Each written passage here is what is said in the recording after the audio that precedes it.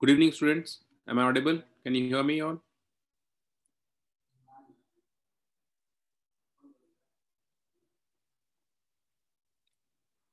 Okay, so yes. So last class, I think we finished Alkane, right?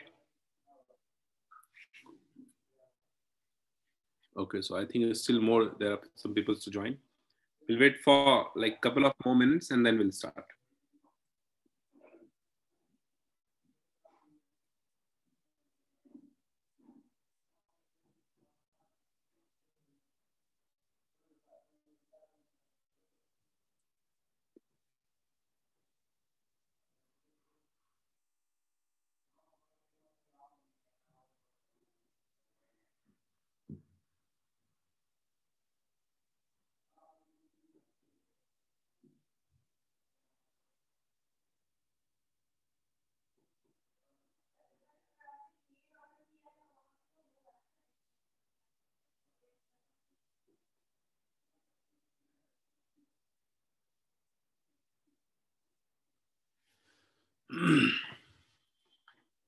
Yeah, so I think we are done with Alkane.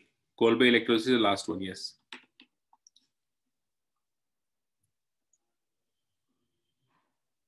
Acha, reaction of Alkane we didn't do. Acha, we did only preparation, right?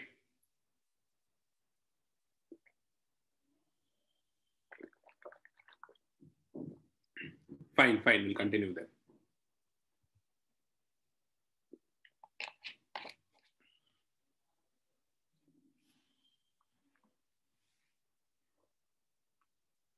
Acha, do you get any information like when is the last class for this session? Which date?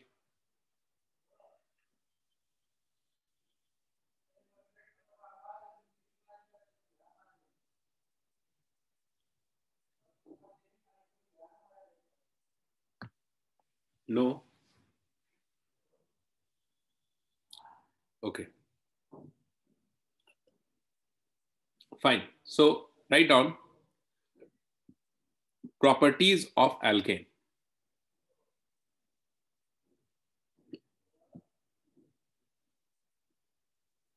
Properties of alkane.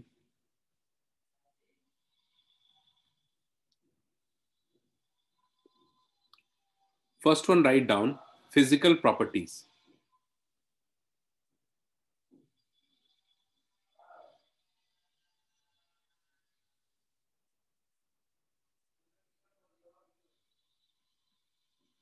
Physical properties.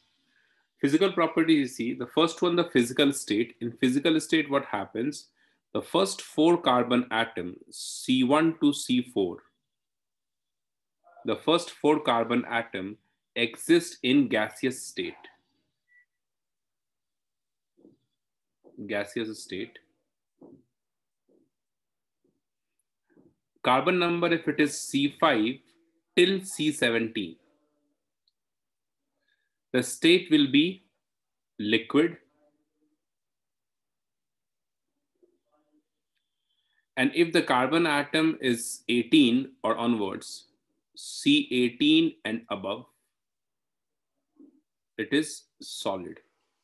Solid like wax like solid we have. Okay. The second one, we have an exception here. That exception is neopentane. Okay. In this neopentane, if you see, the physical state of neopentane is gas. So this is an exception we have. Neopentane, the formula, I guess you all know, it is CH3, CH3, and CH3. Could you tell me the IUPAC name of this molecule?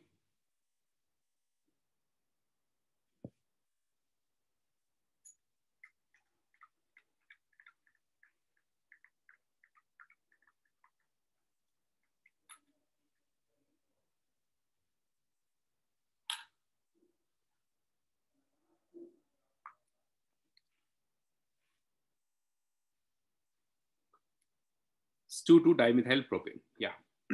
Okay. Next, write down melting point and boiling point melting point and boiling point.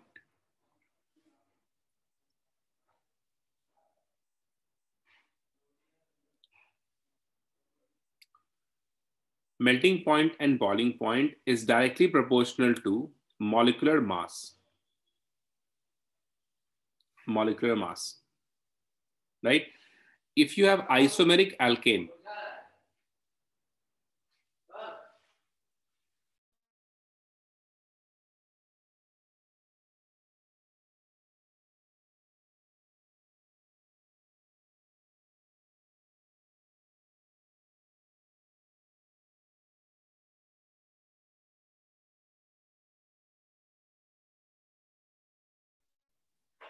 see, among isomeric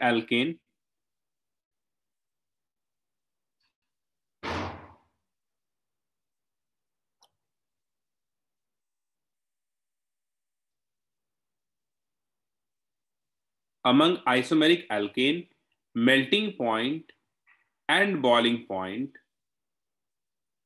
decreases with increase in branch. If the branching increases, then melting point, boiling point decreases, valid for isomeric alkane.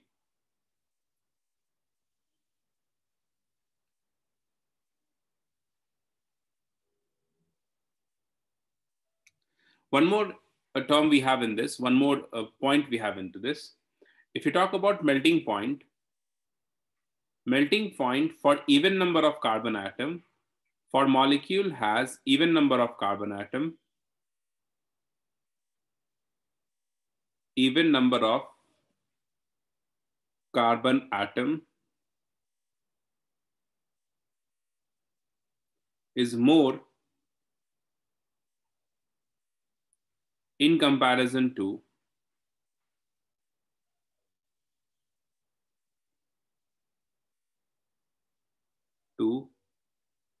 odd number of carbon atom. This is valid for comparable molecular mass. Comparable means if you talk about or if you compare the melting point of butane and pentane, then butane will have slightly more melting point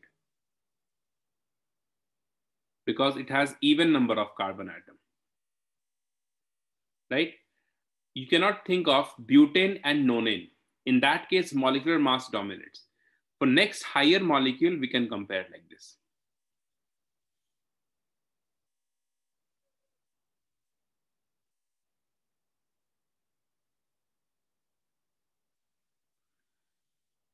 Because actually what happens in melting point, with better packing, melting point will be more. Like you see, if you have butane, so it is like this. Butane is this.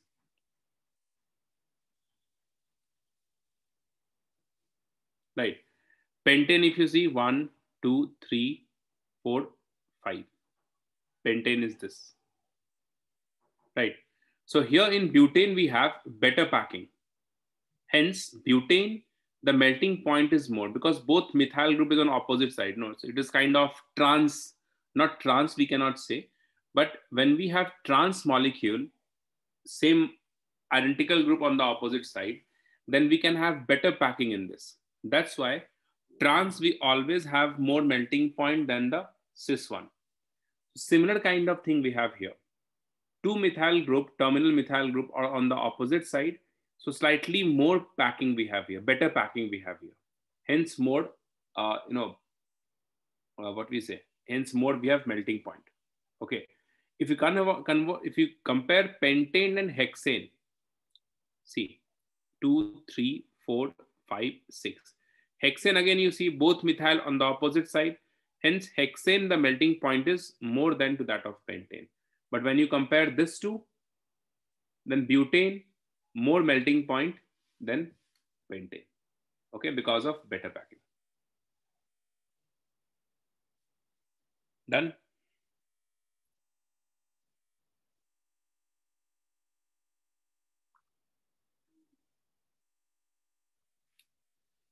Next, write down chemical properties.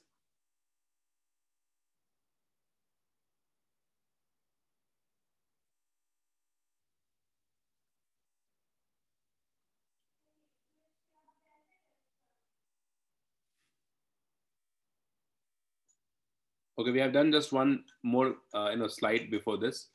You can see that later, Nishant. Okay, and you can watch the video also. We'll share.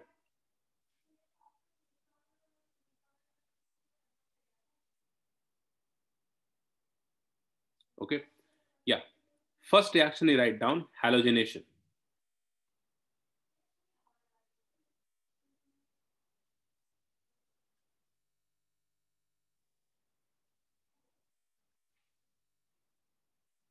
Halogenation. Write down halogens reacts with alkane. I'll write down here. Halogens, and mainly we'll talk about chlorine and bromine here. Chlorine and bromine. Halogens, mainly chlorine and bromine, reacts with alkane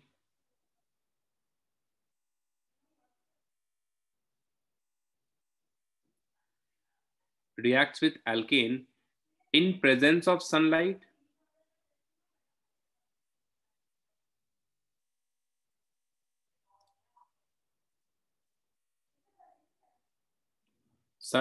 UV light you can take, sunlight, UV light, and in dark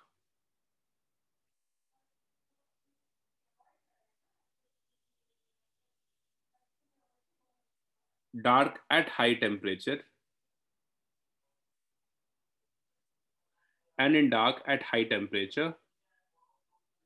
forms a mixture of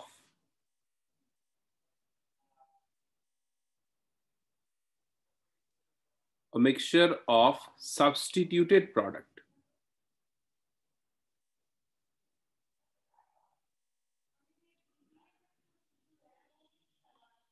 One point to write down, this reaction involves free radical mechanism.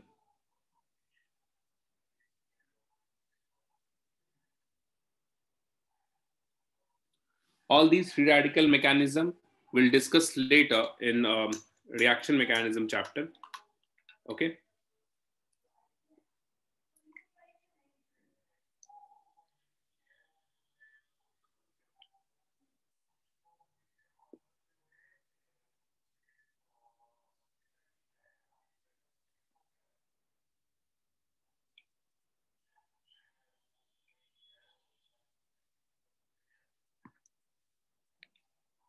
So look at this reaction, what happens in this.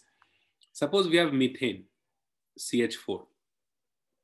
Methane reacts with chlorine in presence of sunlight, HNu. HNu means sunlight. Then what happens? This H combines with Cl, forms HCl and CH3Cl. This is the product we get. If you have excess of chlorine, then this chlorine continues to react with this molecule. Further, it converts into CH2Cl2, which further reacts with Cl2HNu, CHCl3, which further converts into CCl4. Here, the reaction stops. That's why we say we get a mixture of substituted product. All the hydrogen atom, one by one, it's substituted by chlorine.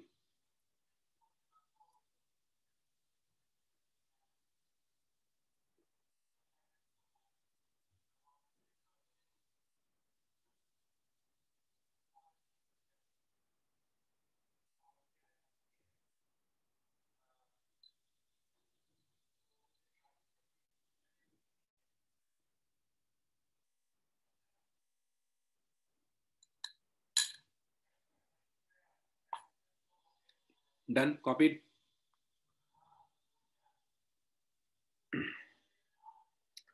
Acha, HNu means, yeah, it is the energy of one photon, HNu, light. That means light, yeah. So in the form of light, we are providing energy. That's why the carbon-hydrogen bond breaks, chlorine-chlorine bond breaks, and then the hydrogen-chlorine forms and CH3-chlorine forms a bond.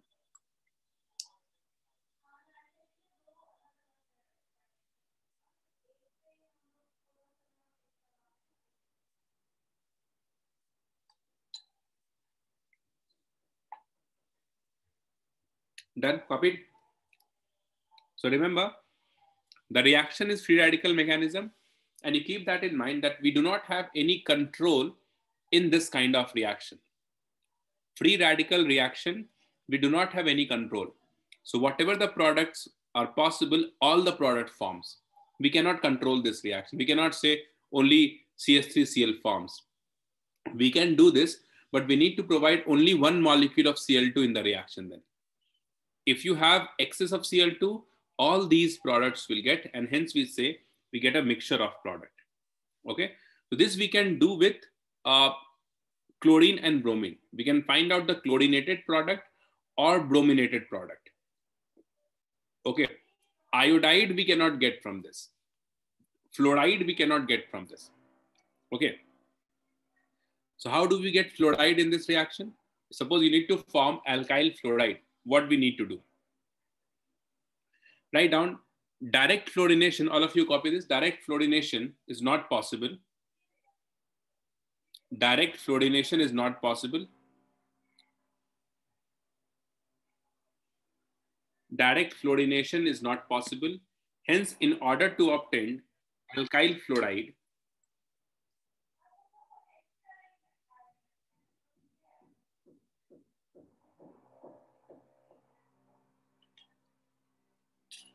right? Direct fluorination is not possible. Hence, in order to obtain alkyl fluoride, we use following reaction. And the reaction is, we have 2C2H5 Br, which reacts with HgF2. Reacts with HgF2 and forms 2C2H5F plus HgBr2 plus HgBr2. Okay, so this is the halogen exchange reaction. From one halide, we are getting alkyl fluoride. Direct fluorine, if you add in alkane, the reaction is very explosive. We won't prefer that. Okay, if you want to prepare iodide, then what we need to do? Write down iodination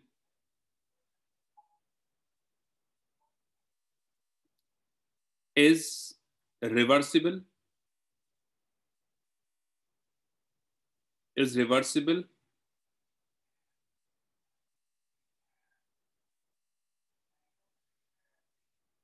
And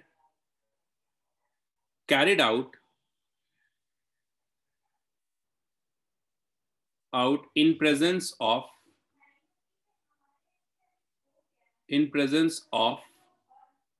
a strong oxidizing agent.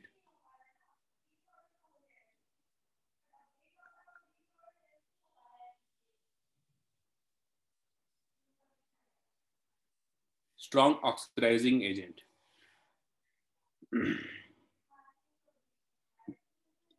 So when you have alkane, suppose CH4 with I2, this reaction is reversible. Then it forms CH3I and HI. But for this reaction, you have to use an oxidizing agent like iodic acid. We can use HiO3, or HNO3 also we can use. It is iodic acid, oxidizing agent. So what is the use of this? The moment HI forms, the oxidizing agent oxidizes HI into I2. So this reaction, it continuously removes HI by this oxidation reaction. Hence the reaction is forced to go in forward direction. Otherwise, because of reversible nature, it has tendency to go in backward also. right? To eliminate this possibility to have a backward reaction, we are eliminating HI by the use of this oxidizing agent, which converts this into I2, and hence reaction goes in forward direction always, and we'll get iodide.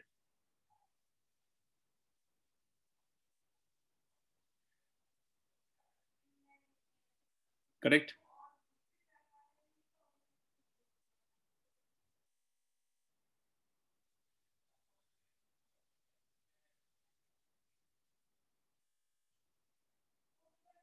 No, no, no, not required. Only this one, uh, oxidizing agent, that's fine.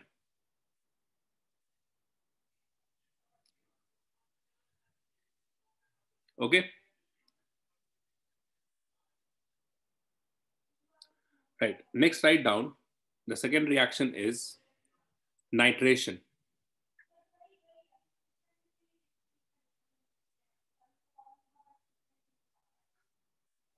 Nitration. Write down alkane reacts with nitric acid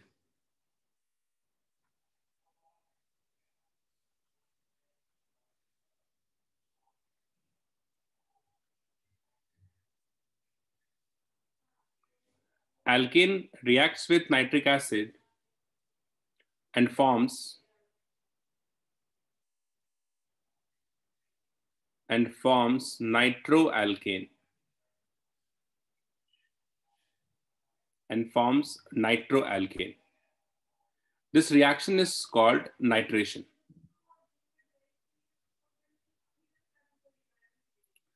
So in this reaction, what happens? All possibility will have here. Suppose we have a reaction CS3, CH2, CS3, and the reaction is carried out in presence of HNO3, nitric acid. Nitrating agent is this at around 400 degrees Celsius. You don't have to memorize the temperature here, not required. At all possible position, you remove H and attach NO2. So we can have one of the possible product is CS3CH2, CH2NO2. Another one is CH3CH2, CH3, and at the middle carbon we have NO2. If you attach NO2 here, it is nothing but this product. But one more product is possible when you break the carbon-carbon bond, CH3NO2 and CH3CH2NO2. This is the possible product we get because we are having this reaction temperature very high, 400 degrees Celsius, and this is good enough to break the carbon-carbon bond also. That's why carbon-carbon bond also breaks and it gives all possible nitroalkanes here. Not very important.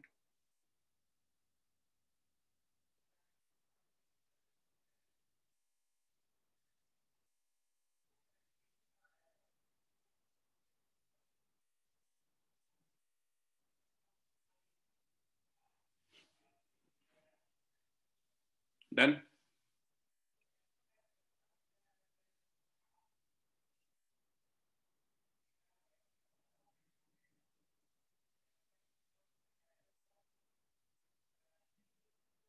Okay. Third reaction, you write down. Third one is isomerization.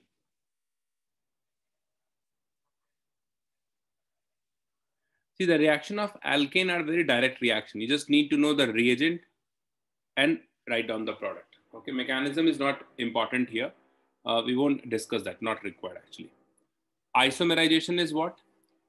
Lower alkanes, see what happens, write down butane or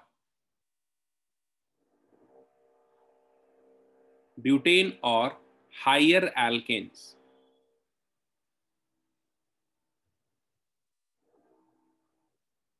Butane or higher alkanes when heated with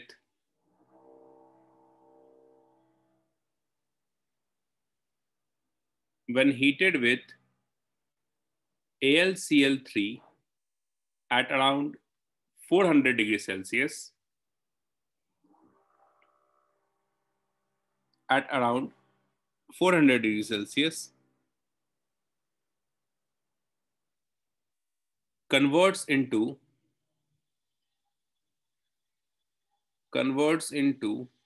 stable isomers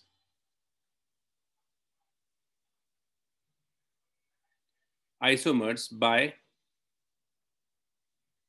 rearrangement reaction.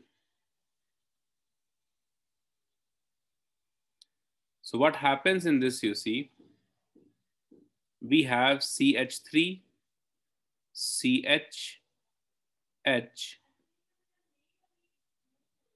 CH2, CH3. This when heated with AlCl3 at around 400 degrees Celsius, then this hydrogen comes over here and this methyl shift over here. Generally, you will get chain isomers in this. I know it is difficult to understand how to write down the product. That's why I'm telling you. You just remember chain isomers you need to write down. And just memorize the reagent here. When you get this question with option, you can easily identify that what could be the possible product. Okay.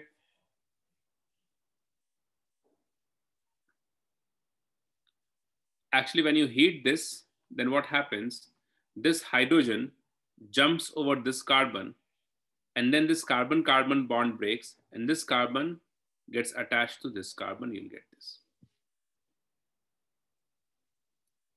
Next, write down combustion. Two more reaction we have. Fourth one, write down combustion reaction.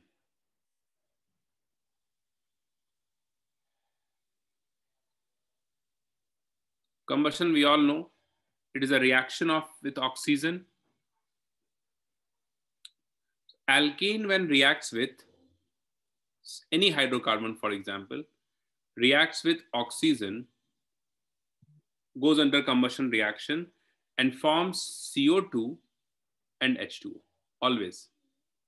Hydrocarbon on combustion reaction gives you carbon dioxide and water, always. You can balance this reaction.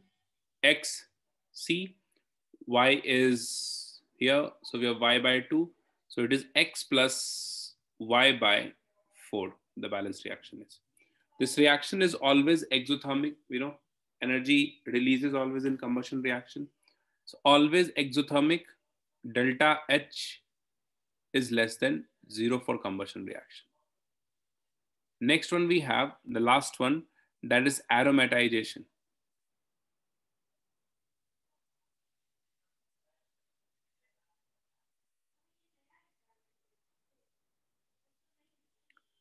This one also, you just need to know the reagent. So what happens in this? Suppose you have N-hexane. N-hexane. N-hexane, when heated with the reagent, say Cr2O3 with Al2O3. Cr2O3, Al2O3, if you heat this reagent means aromatization you need to consider. 6 carbon atom here. With 6 carbon atom, the aromatic compound that we have is benzene. This is what we get. If you take N-heptane, I hope you all know what is aromatic compound. With the same reagent, obviously the aromatic compound with 7 carbon atom, it is benzene only. We'll get benzene. But since we have 7 carbon atom here, so along with benzene, we'll have one CH3 present on this. Okay, the name of this compound, the common name is toluene. If one methyl group present at benzene, it is called toluene. If you have N-octane, 8 carbon atom with the same reagent, so we have two possibilities here. One is, obviously we'll have the benzene ring. One possibility is you have one CH3 on the top, one more CH3 over here. Another possibility is we'll have one ethyl group present on this ring, ethyl benzene. This two possibility here. Benzene ring we always get in this reaction, always.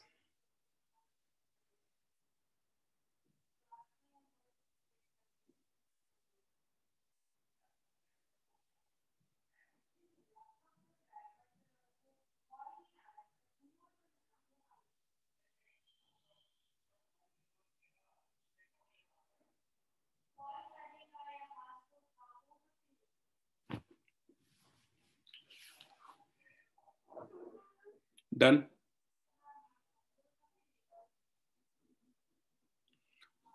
No, 10 carbon aromatic ring is not possible. It may form. It's not like it's not there. It may form, but depends again. If it is aromatic, then it may form.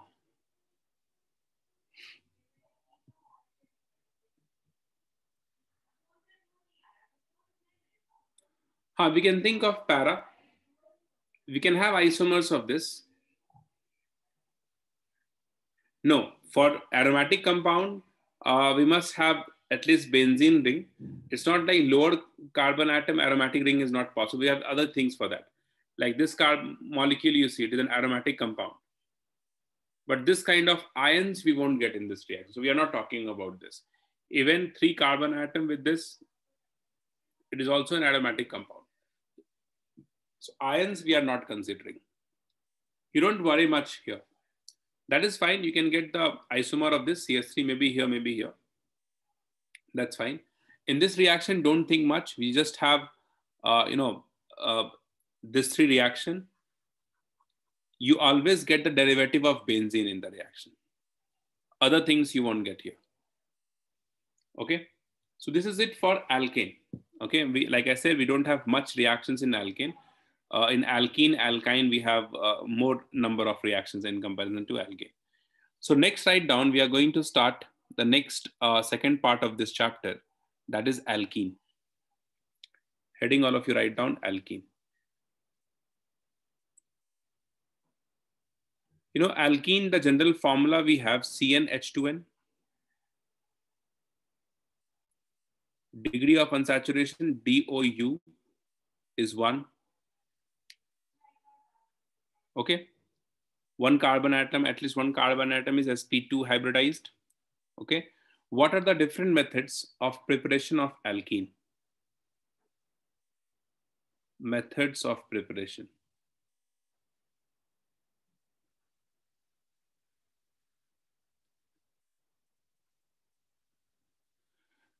Methods of preparation, we can prepare alkene from halides. Okay. Alkyl halide we can take monohalides, we can take dihalides also. We can also prepare alkene from alkyne. So first reaction you write down, from alkyne.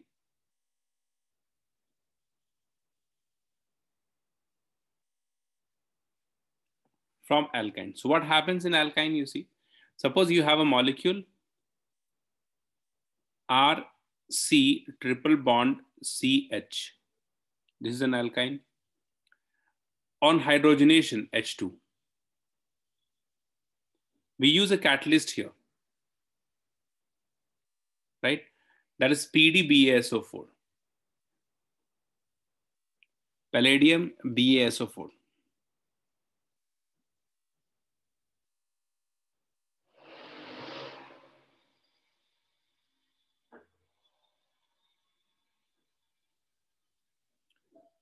Right? It forms R, C double bond C, H, H and H.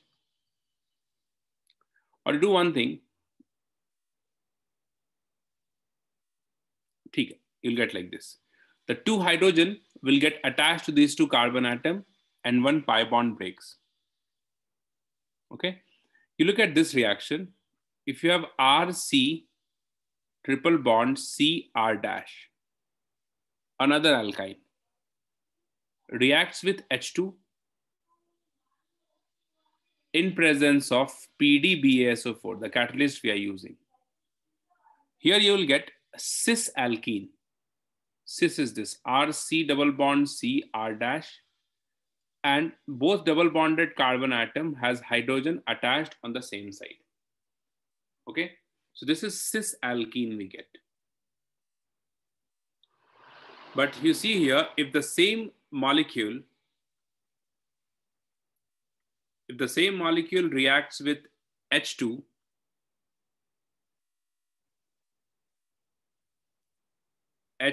in presence of Na, liquid NH3, the catalyst we are using, sodium with liquid NH3, the catalyst we are using. This reaction gives trans-alkene, RC double bond C, R dash, H on the opposite side. This is trans. Okay, so you have to memorize this reaction. It's an important one. Now, what you have to keep in mind here, that this reaction H2 with PDBaSO4, this we call it as a catalyst called Lindlar's catalyst. Lindlar's catalyst it is. This reaction here, it is called Birch reduction. BIRCH, Birch reduction. So Birch reduction gives you anti-addition, trans product you get. Lindlar's catalyst gives you cis addition, cis product you get.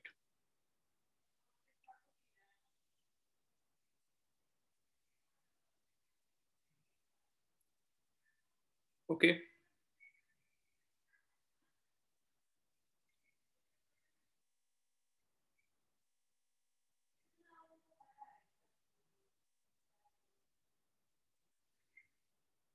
Birch reduction and Lindlar's catalyst. Lindlar's catalyst gives you cis alkene. Birch reduction gives you trans alkene.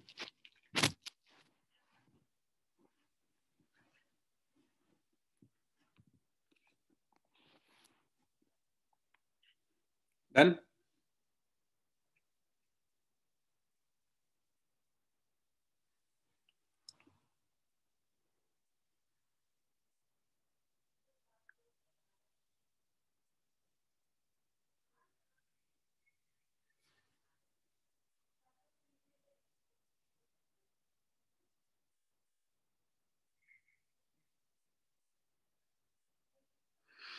Okay. Now, the reaction we have, write down from alkyl halides. Second method of preparation.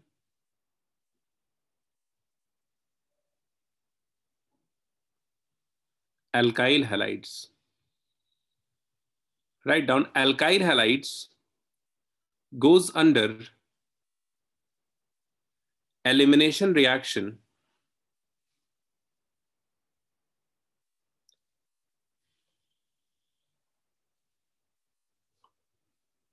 I'll write down, wait.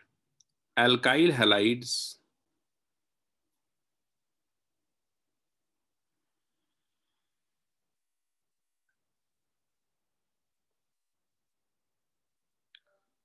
goes under elimination reaction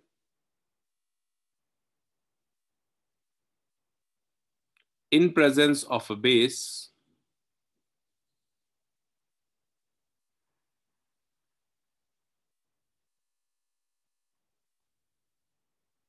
in presence of a base and forms alkene.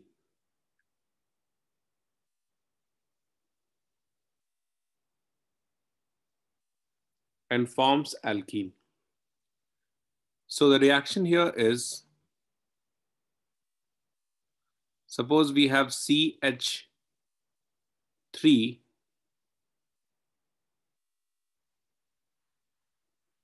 CH2X. This compound is heated with alcoholic KOH, for example. Alcoholic KOH. KOH is a base, alcohol is a solvent we are using here. Okay, so it forms CH2 double bond CH2. So what happens here? This H and X combines and forms this compound, alkene. Okay, copy it on this.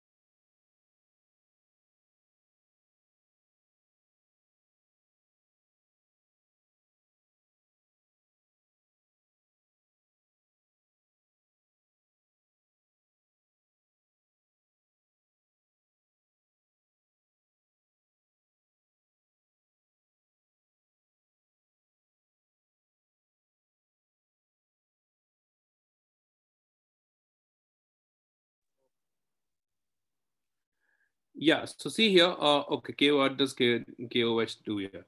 See, actually what happens, you see, we have this KOH in presence of an alcohol. It is a part of mechanism actually. Suppose I'm using an alcohol here, C2H5OH.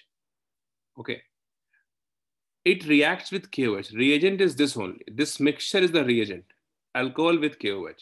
So what happens, you see, KOH is a base, it is an acid, so it forms water first of all, and the salt, that is C2H5O minus and K plus. Now this behaves as a base and takes hydrogen from beta carbon. You see this carbon which is attached with the alpha like halogen which is attached to the carbon atom, that carbon atom is alpha carbon and adjacent one is the beta carbon. So what happens here, the base that we have, which is C2H5O minus is the base, it takes this hydrogen from the beta carbon. This sigma forms here pi and X goes out as a leaving group, you'll get this. So along with this, what you will get? You'll get C2H5OH, the alcohol, plus this X is taken by K, it forms KX. This is the total reaction we have.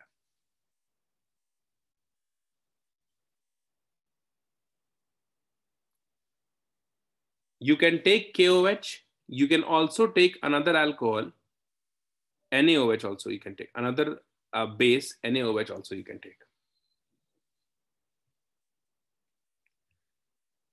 No doubt?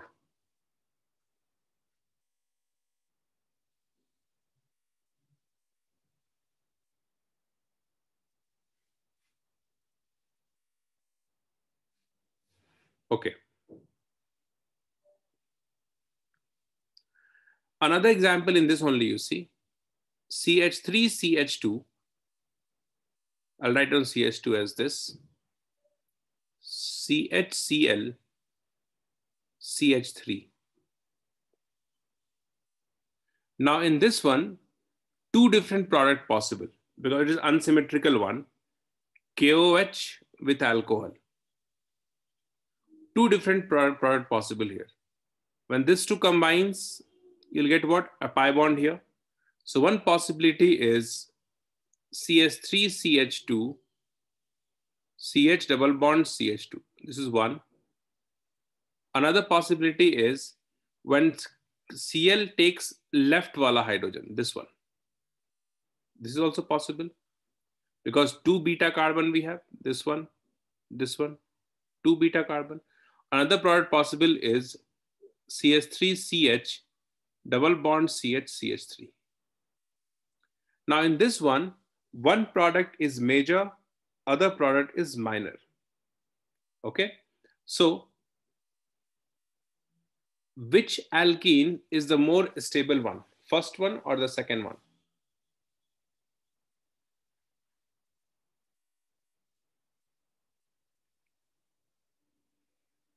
Second one, that is because of hyperconjugation, right? More alpha hydrogen, yes. So this one is major product. The one which is more stable is the major product. The one which is lesser stable is the minor product we have. Correct? So when we have the possibility like these two products to write down, we'll write down both the product. We can also conclude one thing. You see the two beta carbon we have? This one has 3 hydrogen. This one has 2 hydrogen. Or we can say this beta carbon is more substituted because we have one methyl group present over here.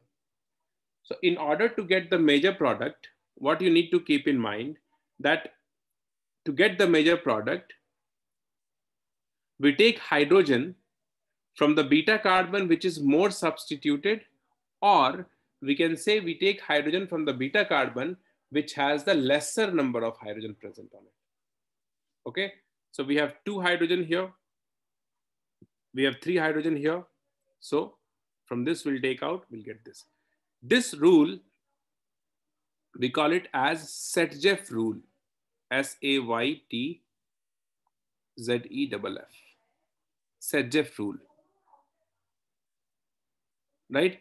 The product according to this rule we get is called Sedgwick product.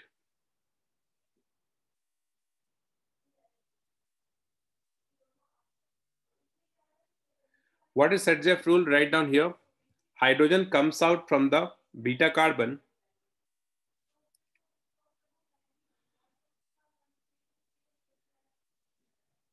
Hydrogen comes out from the beta carbon, which is more substituted.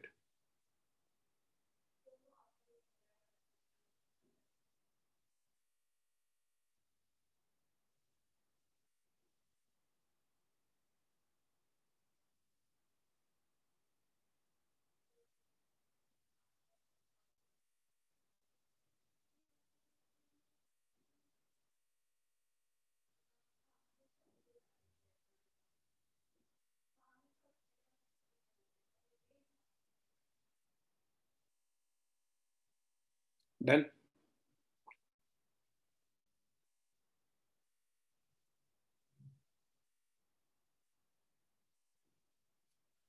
Okay.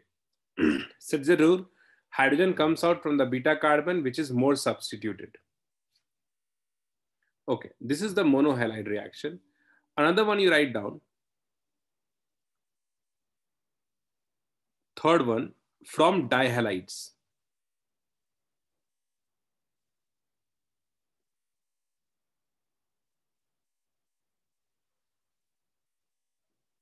Two halogen atom. Dihalides also we have of two types, as you see, are CH, X and X. This is one type of dihalides. Another one is RCH, CH2, X here, X here. Basic difference in the two molecules, we have both are dihalides only. Achha, beta carbon is the carbon atom which is adjacent to the alpha carbon. Like you see, this carbon atom is attached to chlorine, attached to the functional group. This is the alpha carbon, and the carbon which is attached to the alpha carbon is called beta carbon. So this one and this one.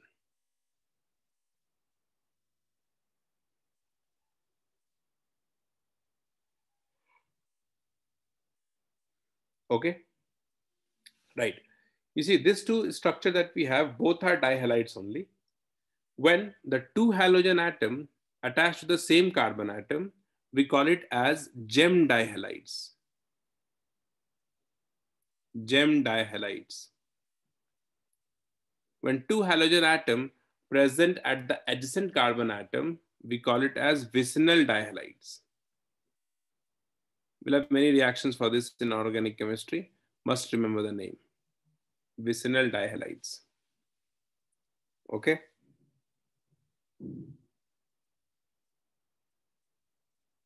So write down.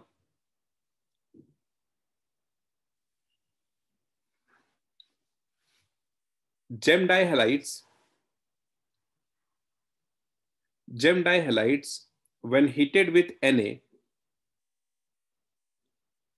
gem dihalides when heated with Na in presence of ether,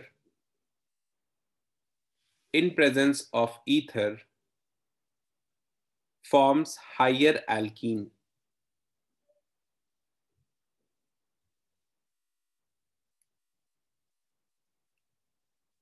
In presence of ether forms higher alkene.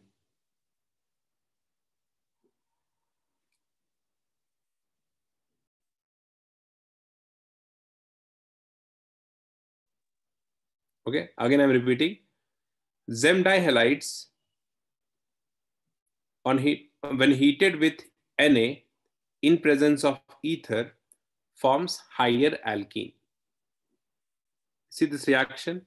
Suppose we have RCHX2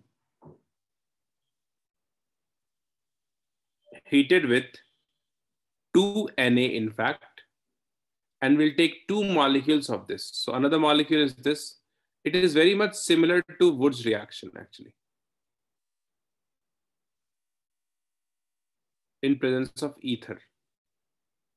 So what happens in this? 2x and this 2x takes the 2 sodium molecule and forms 2NaX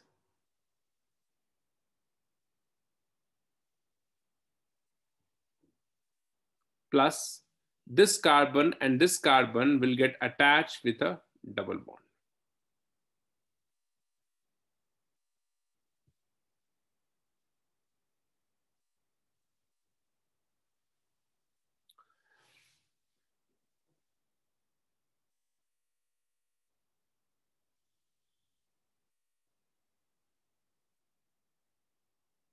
Oh, just a second, one correction here. It's not Na, it's zinc actually. Here also is ZnCl2. Correct this. 2ZnX2.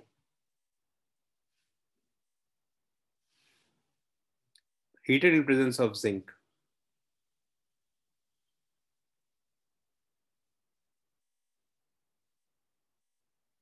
Right, so similar reaction we have like we had in Wurtz reaction. What is the product we get into this one? 2CH3 CHCl2 with zinc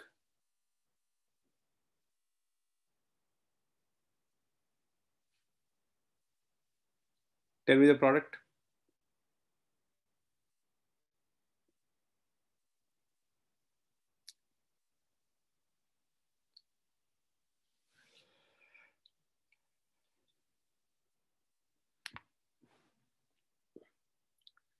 It forms ZnCl2 and the two molecules of this combines the double bond CH3CH double bond CH CH3.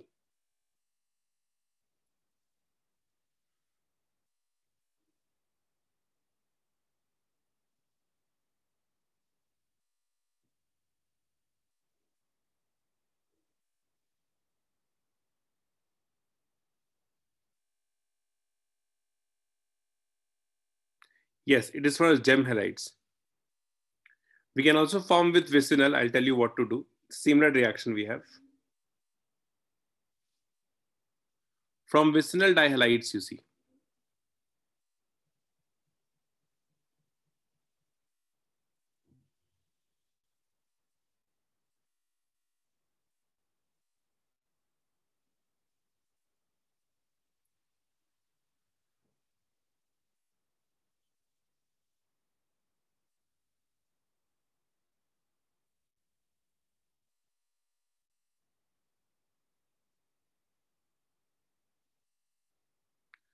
It is heated with zinc dust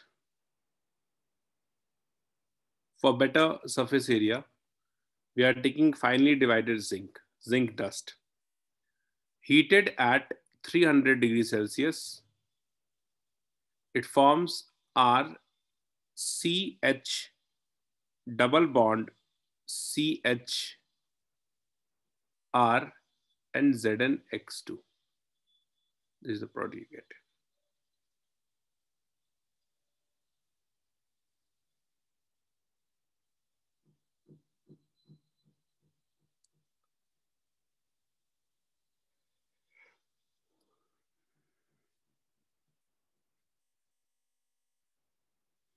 Okay, so it only forms alkene when we have adjacent halogen atom present. If it is not at adjacent position, then what happens, you see? Suppose we have a compound CH2, CH2, CH2, X, X. It is not at the adjacent position, the two halogen we have. Can be different also, that's not a problem. Can be same, can be different. R group can be same, can be different.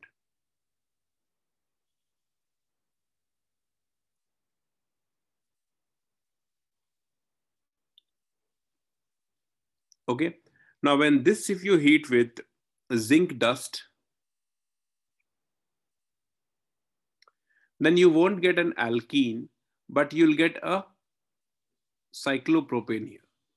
This bond breaks, and this two carbon atom joins, you'll get cyclopropane. It forms actually radical and then the two radical combines.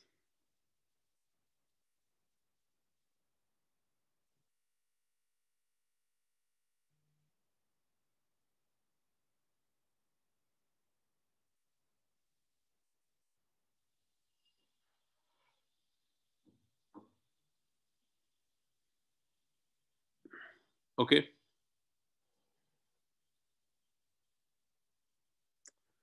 Next, write down preparation method from alcohol.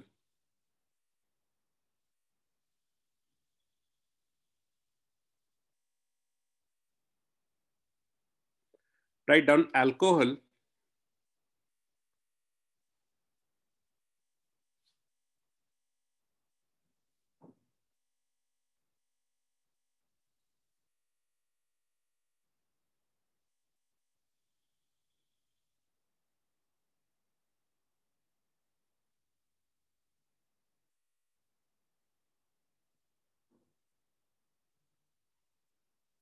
at 160 degrees Celsius forms alkene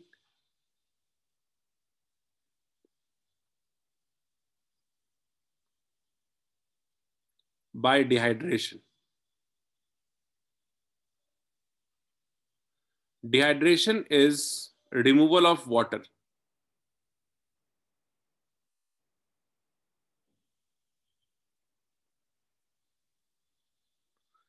Dehydration is removal of water. Okay. So water eliminates out and forms alkene.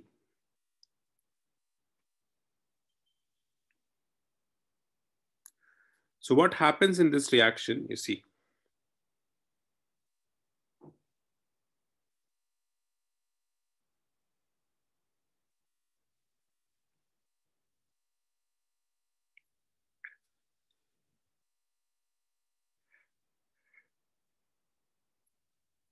I'll take the simplest example. We have CH3, CH2, OH, alcohol.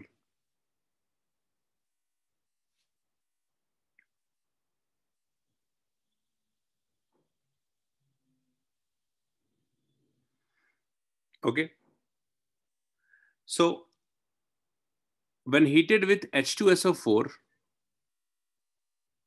at 160 degrees Celsius, it converts into an alkene, CH2 double bond CH2.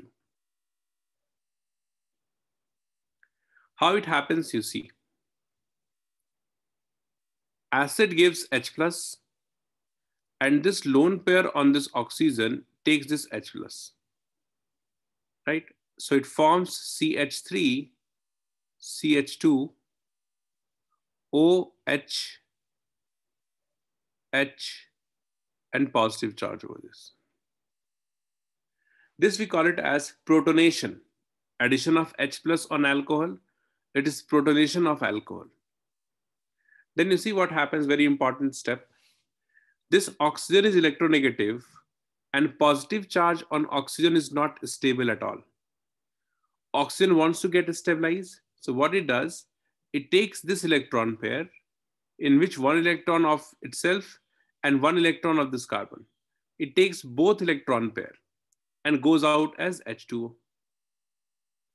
So H2O eliminates, goes out and forms CH3, CH2 and positive charge on this.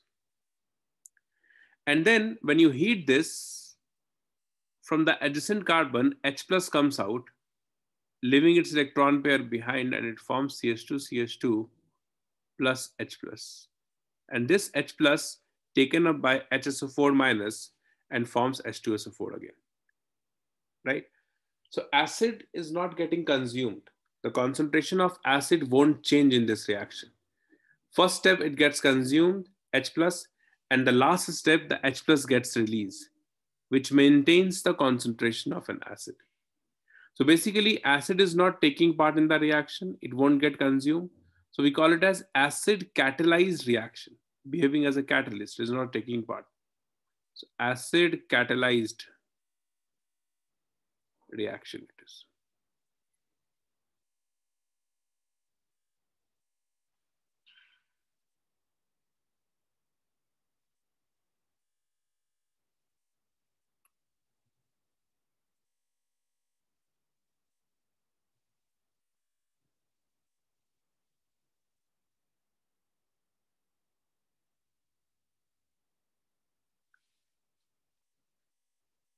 Understood? Now the key points of this reaction is, write down the first point in this. Write down it is an acid catalyzed reaction. It is an acid catalyzed reaction.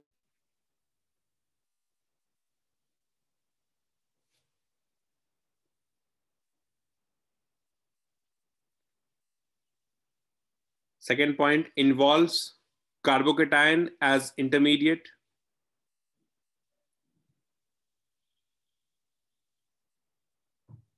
Involves carbocation as intermediate.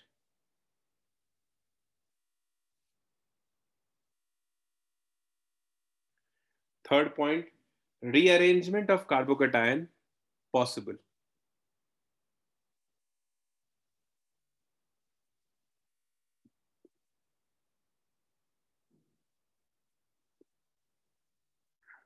Rearrangement of carbocation possible.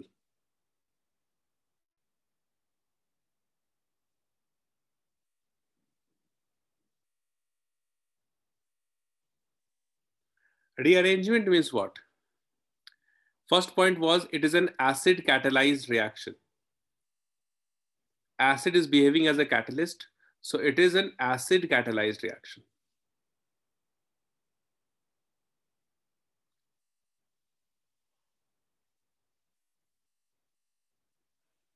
Okay.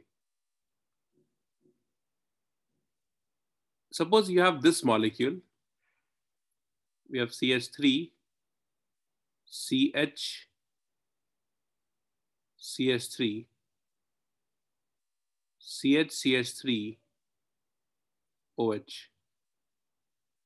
When it is heated with H2SO4, concentrated, what happens in this reaction? What is the product we get?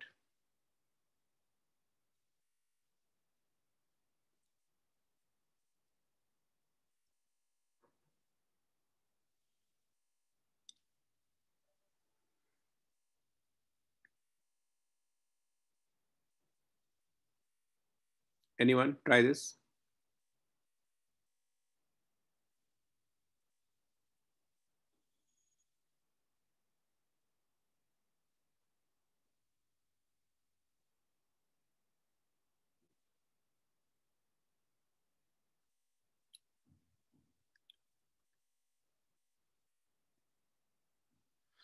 Okay. So the product here you can write is this CH3, CH3, CH double bond CH2.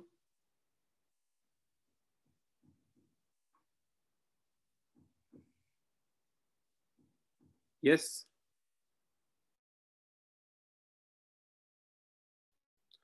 Or you can also write CH3,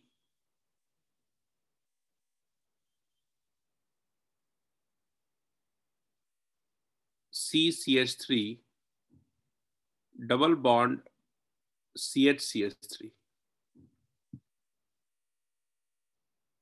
Yes.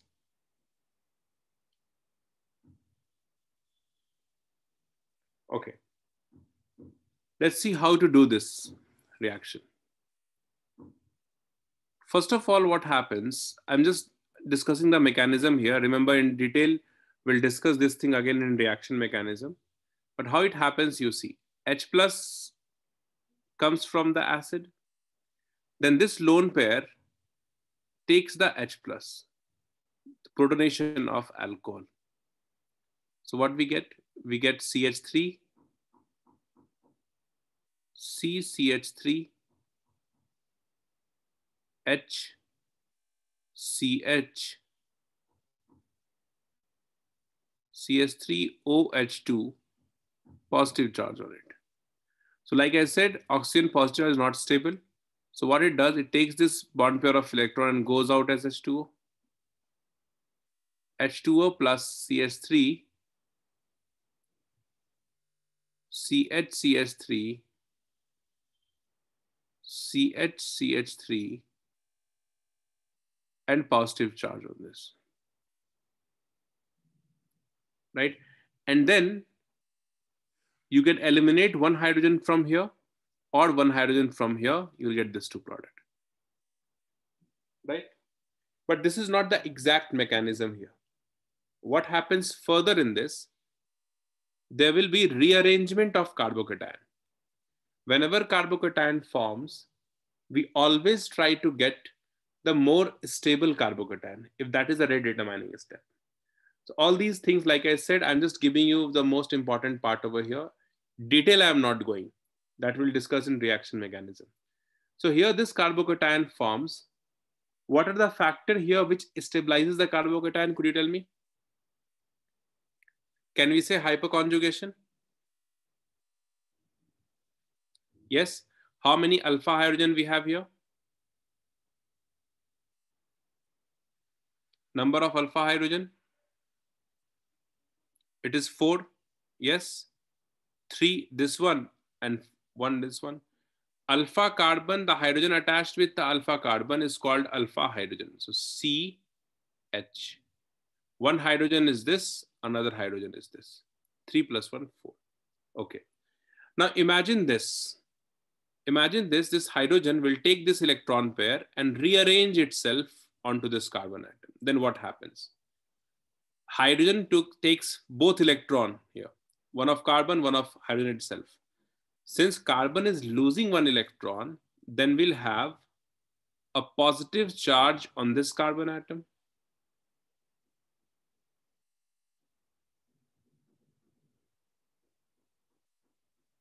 Right? A new carbocation we get. Can you tell me the alpha hydrogen in this carbocation? 8. So which one is more stable?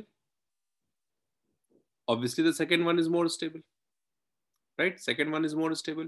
Since second carbocation is more stable, then this carbocation automatically converts into this one.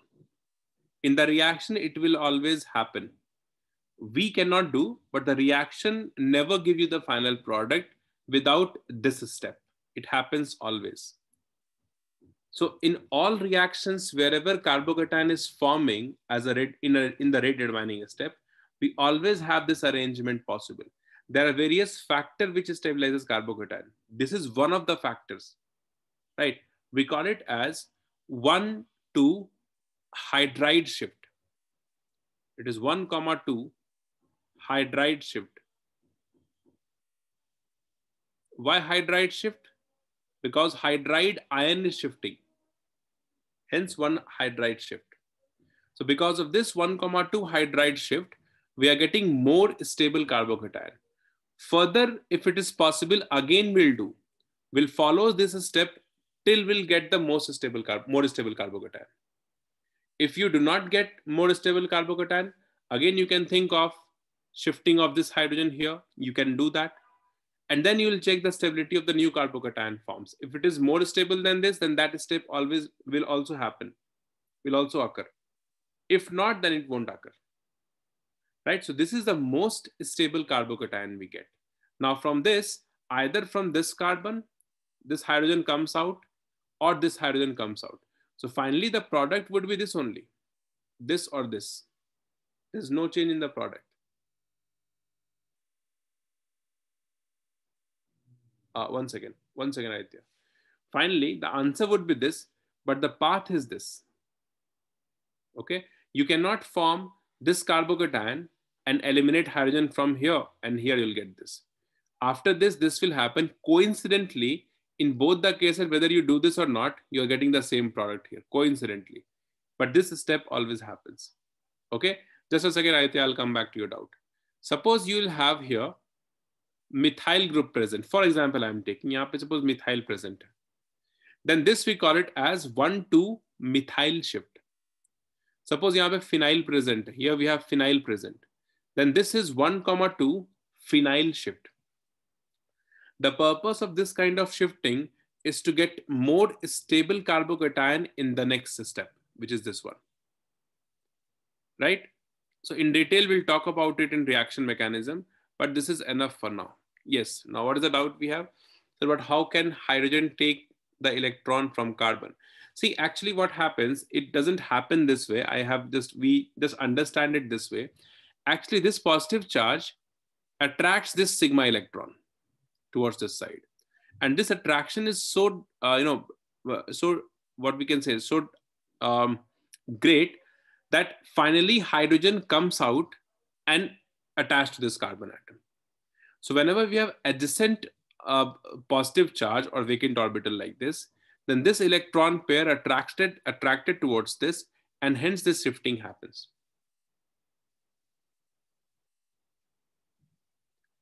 All these things happens in the solution. Okay, in solution this happens.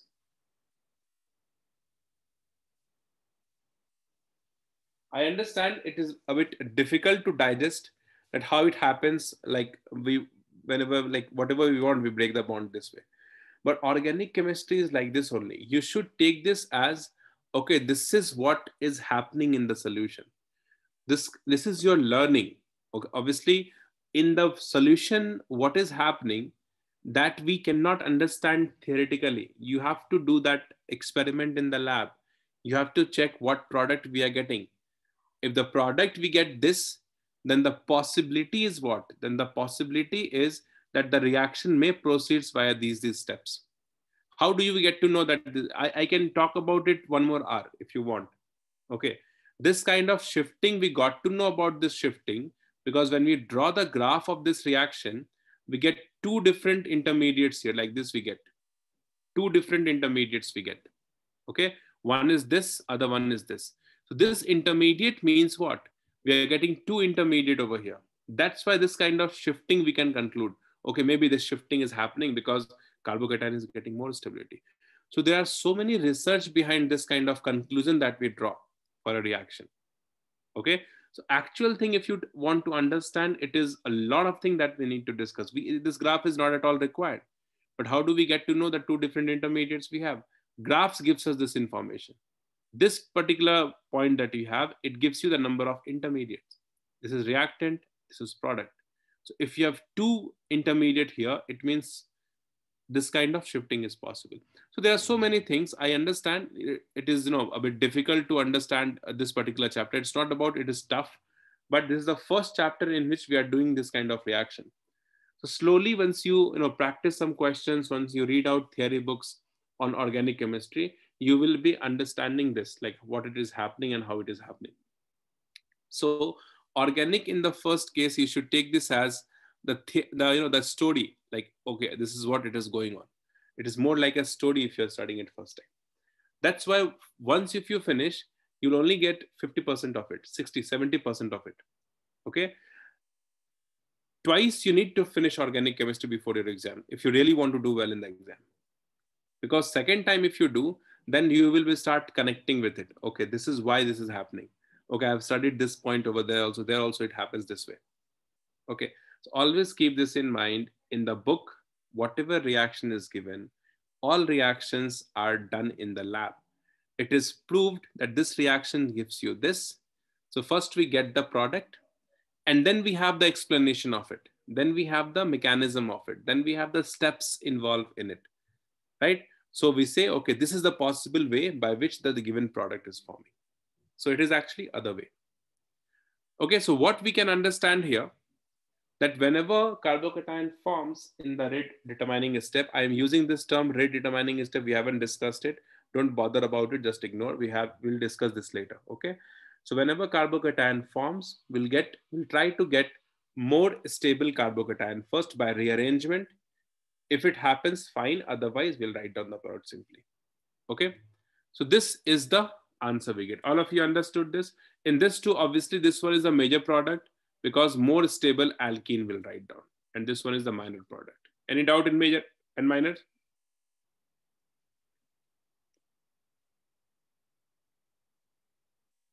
Any doubt in major minor product? No.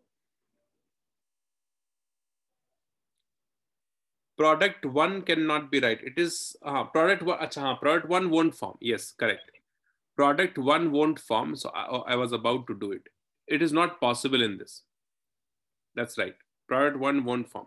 What is the another product we get? The another product we get here is this. One is, so this hydrogen will come out, and other one, the minor one would be this. Hydrogen from this carbon comes out, right? So it is CH2 double bond CCH3, single bond CH2 CH3. This is the minor product we get. Yes? Major product would be same.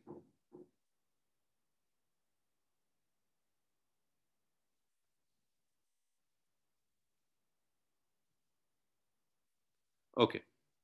This we call it as dehydration of alcohol. Why? Because water is getting eliminated. Dehydration is taking place.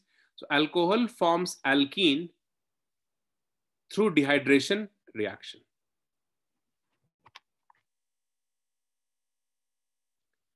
Okay. Next, write down the next reaction we have, coal-base synthesis.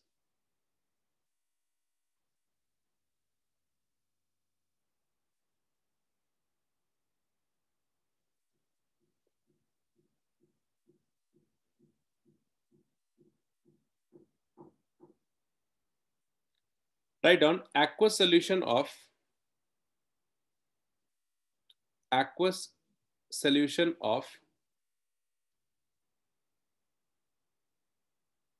sodium or potassium succinate,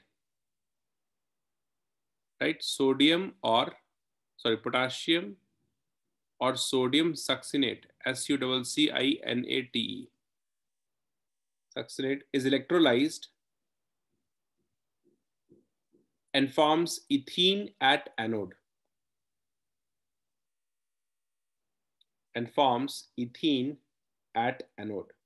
Similar reaction that we did in the alkane preparation.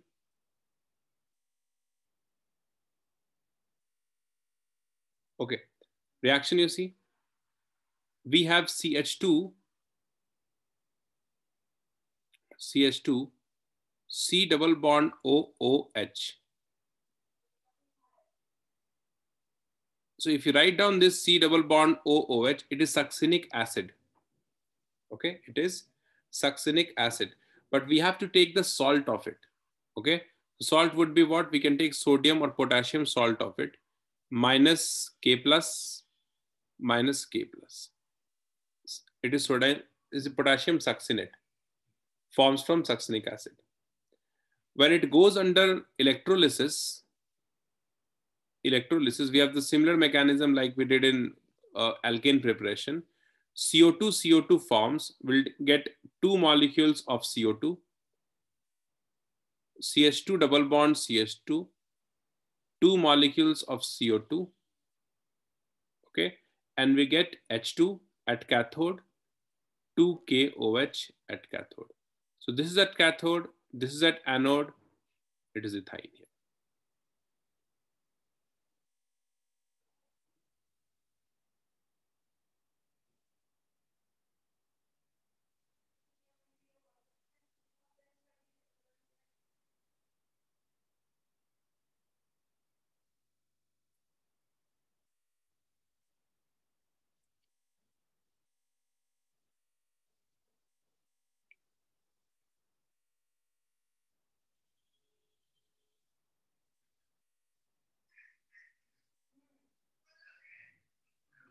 Yes, it is a gas. C2 to C4 carbon atoms are a gas in alkene also.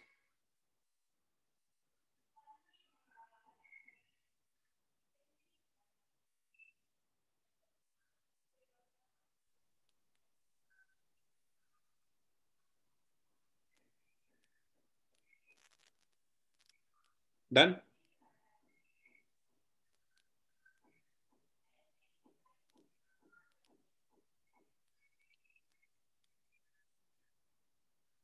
Clear, guys? Copied?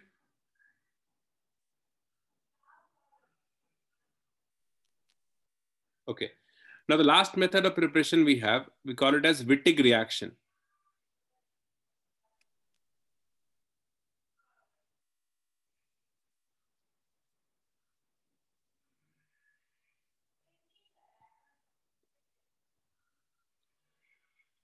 Write down.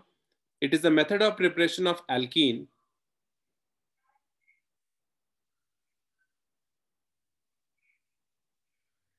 It is the method of preparation of alkene.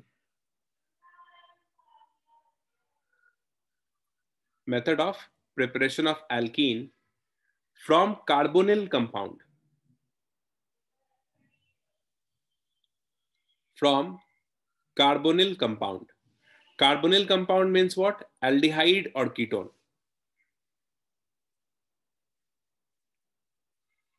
From carbonyl compound, aldehyde or ketone. So for this reaction, we use a reagent called Wittig reagent.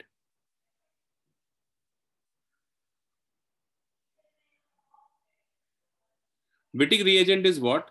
Wittig reagent is triphenyl phosphorane. It's a direct reaction. Just you need to memorize the phosphorane. Memorize the reagent in this. Triphenyl phosphorane is this. We have P double bond C, and with this phosphorus, we have 3 phenyl group attached. PH, PH, PH. And with this C, we can have 2 alkyl group, same or different. We can have 2 hydrogen atom. We can have 2 hydrogen atom, or we can also have 1 alkyl group or 1 hydrogen atom. All 3 possibilities we have. RH. Right? Presence of alkyl group or hydrogen at this carbon atom won't affect the product. Means the product would be an alkene only, right? We can have different name for that, but product would be an alkene, right? This R or H won't affect the major product. Major product will be alkene only. So what happens in this? Suppose I'm taking the simplest one here. For this reaction, I'm just assuming C single bond H and HCH2. This is Wittig reagent. Very simple reaction. Obviously, mechanism we are not having in this. So what? Because this reaction again it will come in carbonyl compound chapter. There we can discuss. So we have PH3P, triphenyl group PH3P, double bond CH2. This reacts with an aldehyde I'm taking. So I'm taking H, C double bond OR, and we are heating it. Okay. We are heating it. Now what we need to do, we just focus on this double bond and this double bond. This oxygen will be replaced by whatever group present here with phosphorus. So oxygen would be here and CH2 would be here. Product would be PH3P double bond O plus we get R CH as it is double bond CH2. So this is an alkene we get.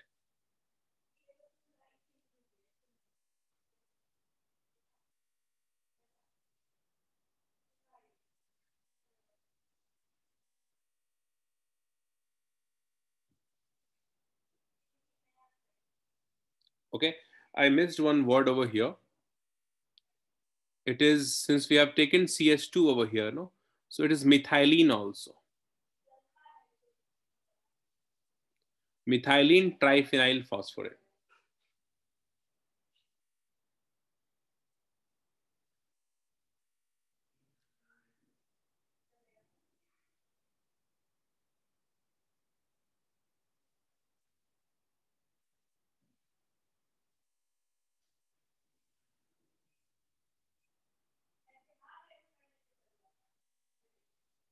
Yes, exchange of position.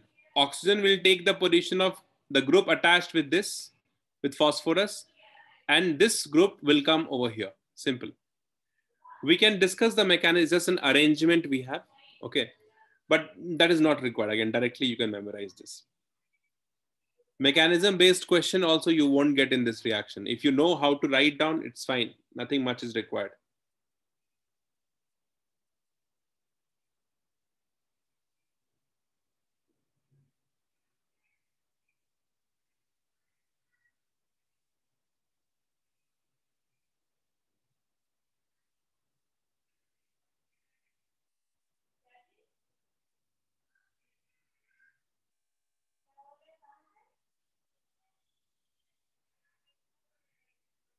Done?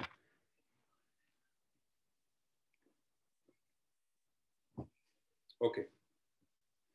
This is it for the preparation of alkene.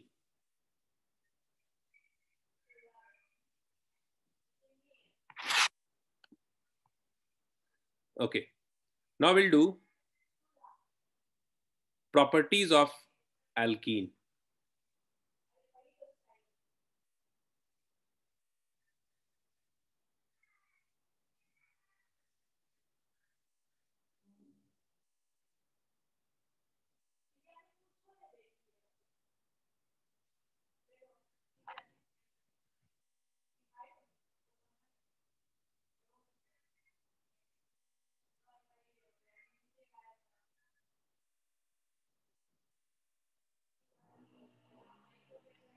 Physical properties.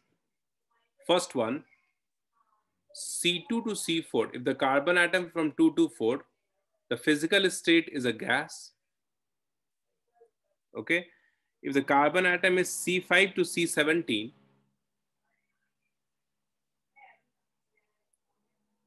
C5 to C17, it is a liquid. And C18 onwards, alkenes are solid.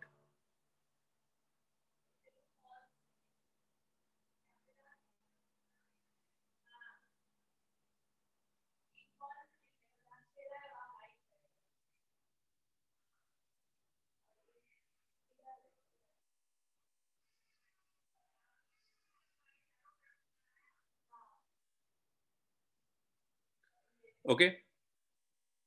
Among isomeric alkenes,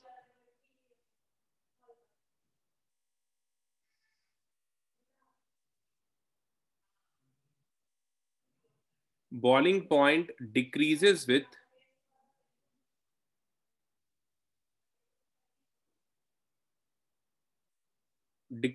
branching.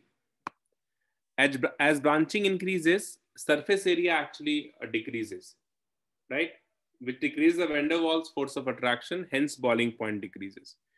So it is true everywhere actually. Wherever the branching is there among isomeric compounds, boiling point is less. More branching, lesser the boiling point. We have already discussed it. Like melting point of cis isomer is lesser than to that of the trans isomer. Reason we know, better packing. We have also discussed this in isomerism chapter.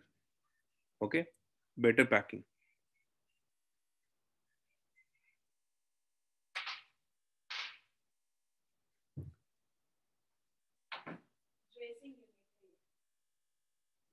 Done?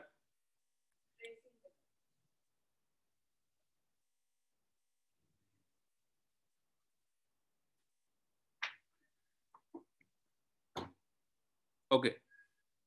Next, write down chemical properties.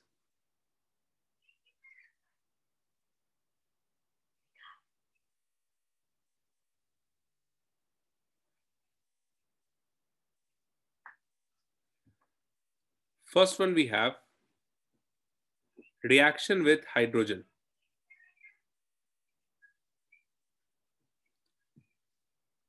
Reaction with hydrogen. This reaction we have already done in the preparation of alkane from alkene. I'll write down here. You will understand this, what exactly the reaction is.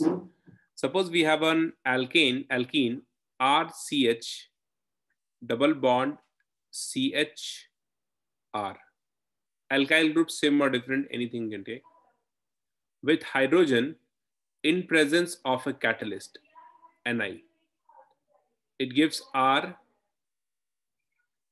CH, single bond CH, R, and both hydrogen will get attached from the same side, alkane it forms. Remember this reaction we have done in preparation of alkane?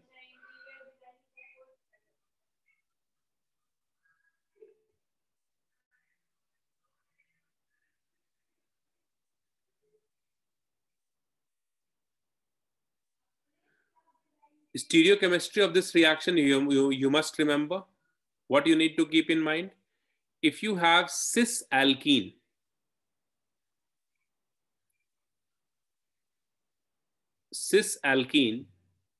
you are doing hydrogenation of cis alkene, it gives you meso compound. This you have to memorize, very important information. Meso compound. Okay, that means what? Suppose we have C double bond C, we have alkyl group attached to this carbon, and we have deuterium. When you allow this to react with H2 in presence of nickel, it forms a meso compound, and we know what is meso compound. We have a plane of symmetry, internal compensation. So both D and H are present on the same side, CS3. Remember meso compound? So once you know this information, that it forms meso compound, you will draw this structure only. So that we'll have a plane of symmetry within the molecule, isn't it? Yes or no, guys? On the other hand, if you have trans alkene, for example, you see this. If you have trans alkene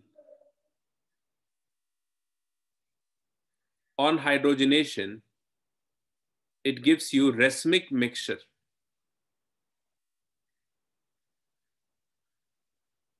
It gives you racemic mixture. Okay. Look at this reaction here. Trans alkene is this. Suppose I am taking this example.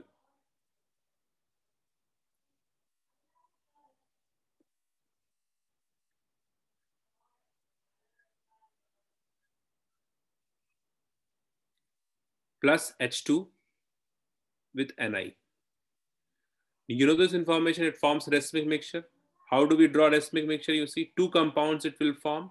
One D is this side, D, H, H opposite side, CS3, plus the other one would be the mirror image of this one.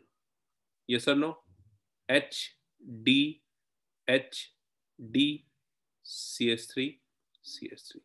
This information that we did just now, meso compound and racemic mixture, we call it as stereochemistry of this reaction.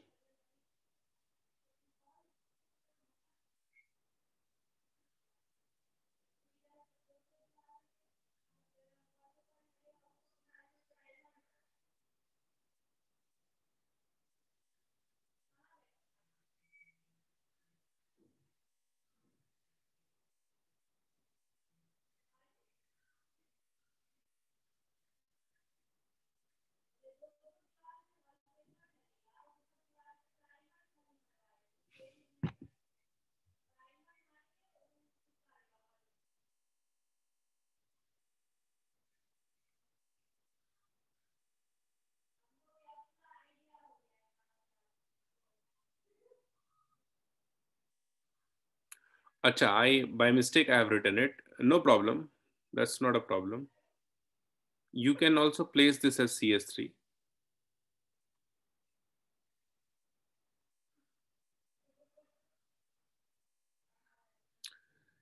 Then also it will be a meso compound. You can say this could not be a product of this one if I write down R here. But if you look at this compound individually, not about this reaction, look at this compound. It is a meso compound, you see. There's a plane of symmetry here, internal compensation. Yes? Acha, you are asking this question. If first one, it won't be meso if R is not same as R. Then we can say correct. Definitely right. If both this alkyl group are not same, then obviously we don't have the mirror image. Then it's fine. It's not a meso compound in that case. Yes, correct.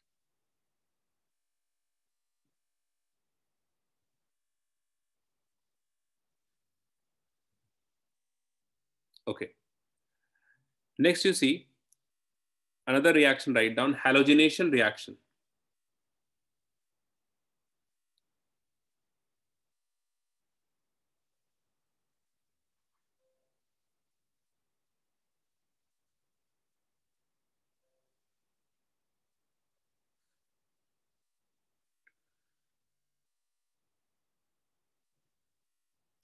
Write down, it is an electrophilic addition reaction. It is an electrophilic addition reaction.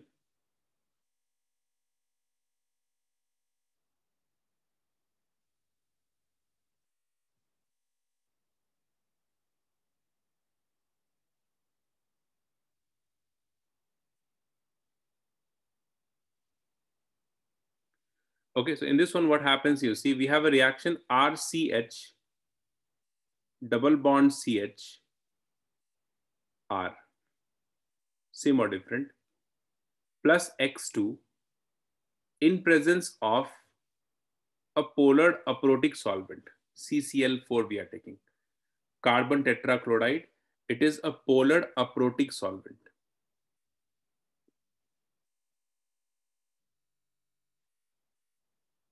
Polar aprotic solvent, if you take, it won't ionize this halogen molecule.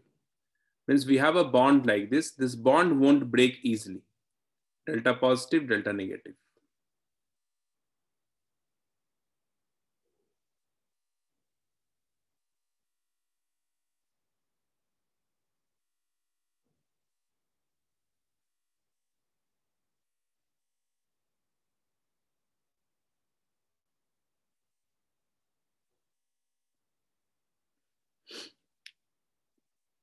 So what happens in this? The pi bond breaks and the two halogen atom gets attached to this carbon atom. So it forms basically vicinal dihalides.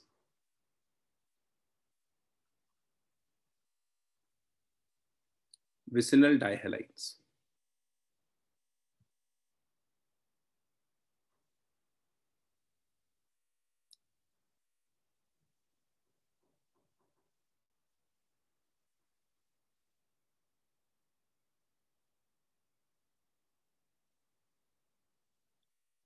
Correct. Next, write down the third one. Reaction with hydrogen HX.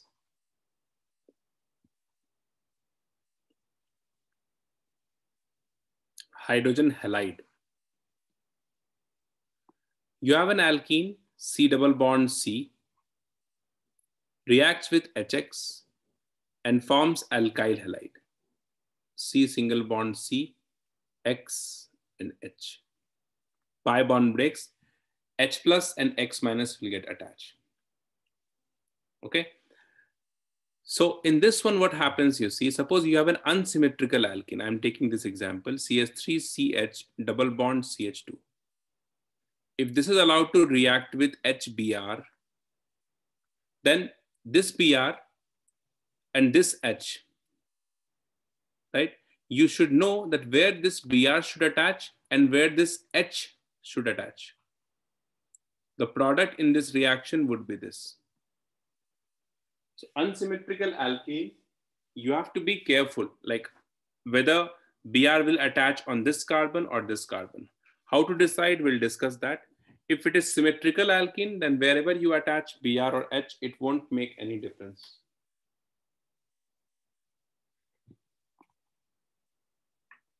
Correct? We'll discuss how to understand this, which will attack where.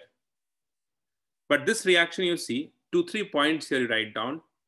Involves carbocation formation, this reaction. Involves carbocation formation. And when carbocation forms, again, there will be rearrangement. Okay? Reactivity order of HI is maximum. Then we have HBr. Then we have HCl. And we have HF. This is the reactivity order.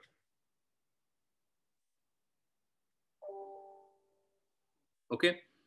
So you see here, the same reaction I'll write down. The reaction is CH3CH double bond CH2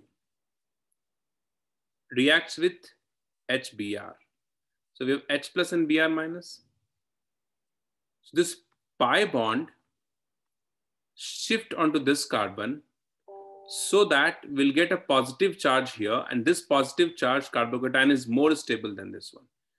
It comes over here and then it takes this H plus. So what we get here, you see, we get here CH3CH single bond CH2 H from HBr, and we'll get a positive charge over here. Other way, if you think, then it happens this. It forms this CH3, CH, hydrogen will get attached over here, CH2 positive charge. Which carbocation is more stable? First one or the second one?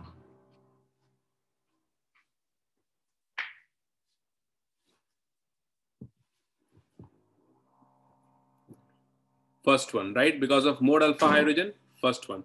Hence, this carbocation won't form at all.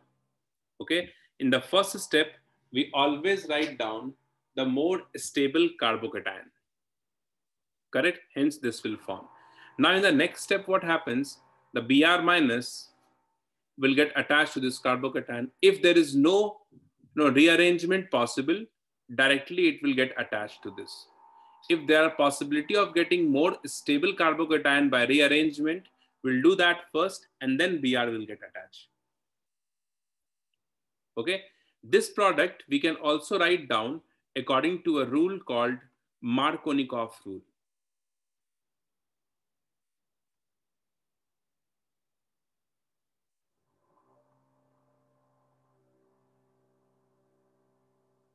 Markovnikov's rule. Statement all of you write down in this.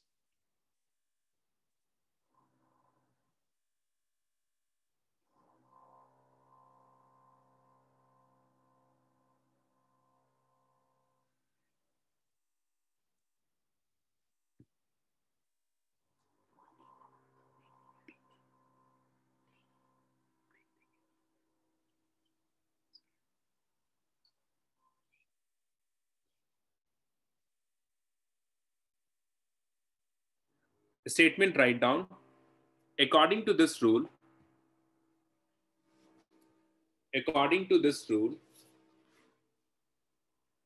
the negative part of the reagent,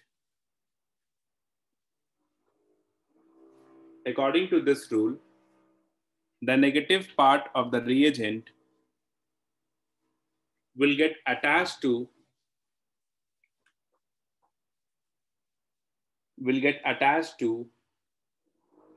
the double bonded carbon atom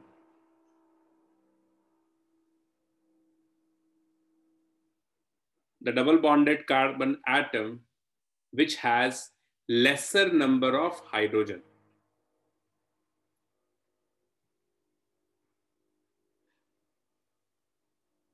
The double bonded carbon atom which has the lesser number of hydrogen.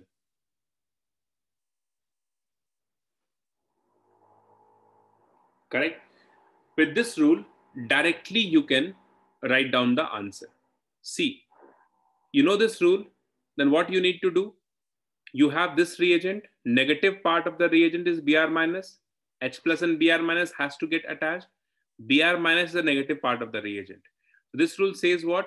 The negative part of the reagent will get attached to the carbon atom, double bonded carbon atom, which has lesser number of hydrogen. Only one hydrogen we have here. Hence, this is the product we get. Correct? We have one more rule, that is anti-Markovnikov rule, AMR. It is exactly opposite of Markovnikov. I'm just telling you this, don't write this down, just keep that in mind. Anti-Markovnikov rule. Okay. It is applicable in presence of, this you can write down, anti-Markovnikov rule is applicable in presence of peroxide.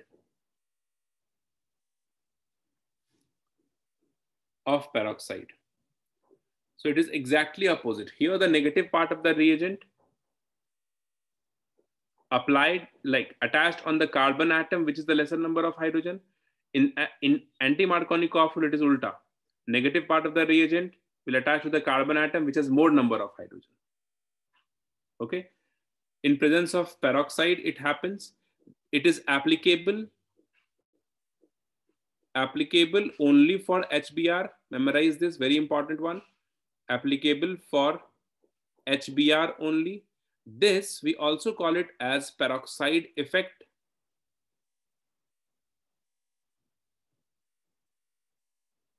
Or Kharash effect. Kharashch. Kharash effect. This is the name of the scientist actually. Based on his name only, the effect is given. Remember always, it is applicable for HBr only.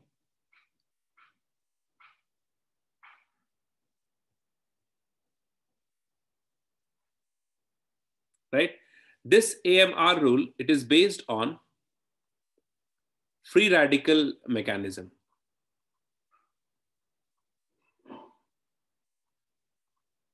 Free radical mechanism. I'm not going to detail of mechanism over here. This 2-3 information you can keep in mind. You can solve all questions from this.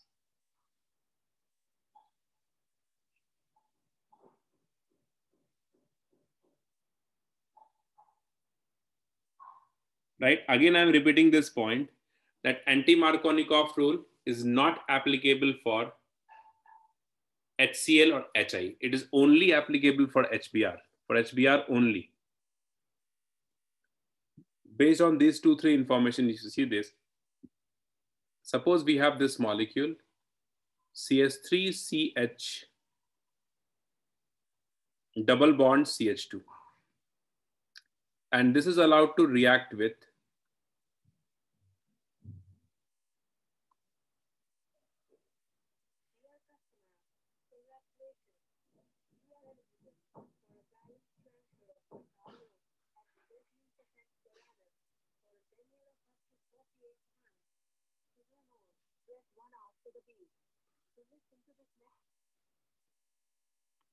okay, we have HCl, we have HBr, we have HBr in presence of peroxide, we have HCl in presence of peroxide.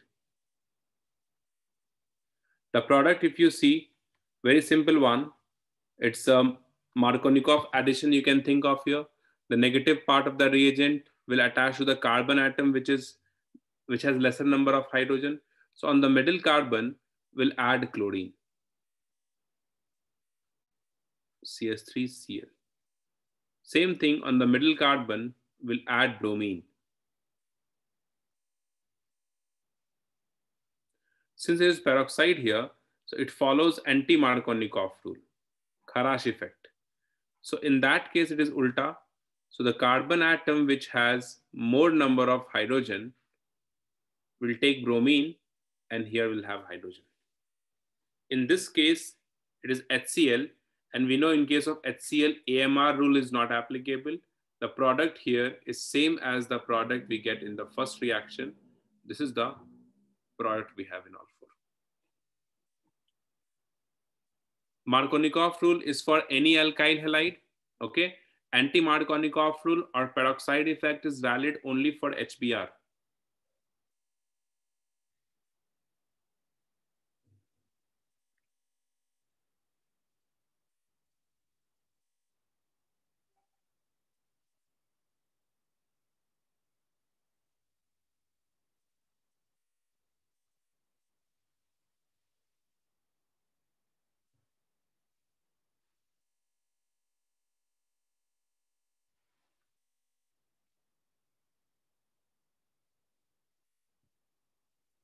Done?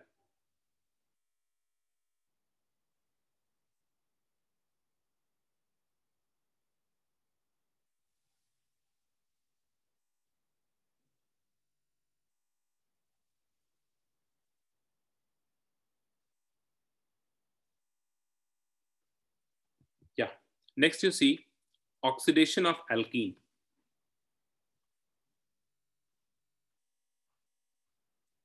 For oxidation, we use different oxidizing agent.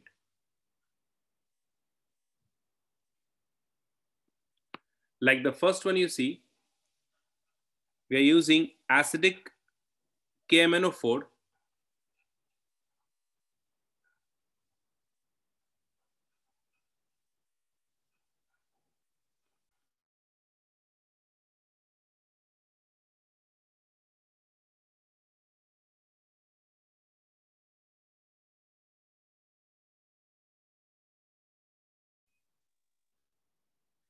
Acidic KMNO4 or hot KMNO4. Both serves the same purpose.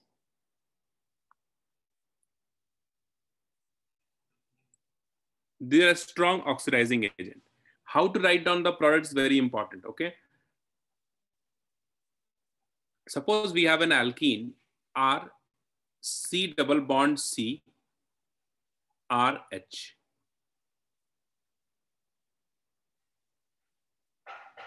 Right? Acidic KMNO4 we are taking for oxidation purpose.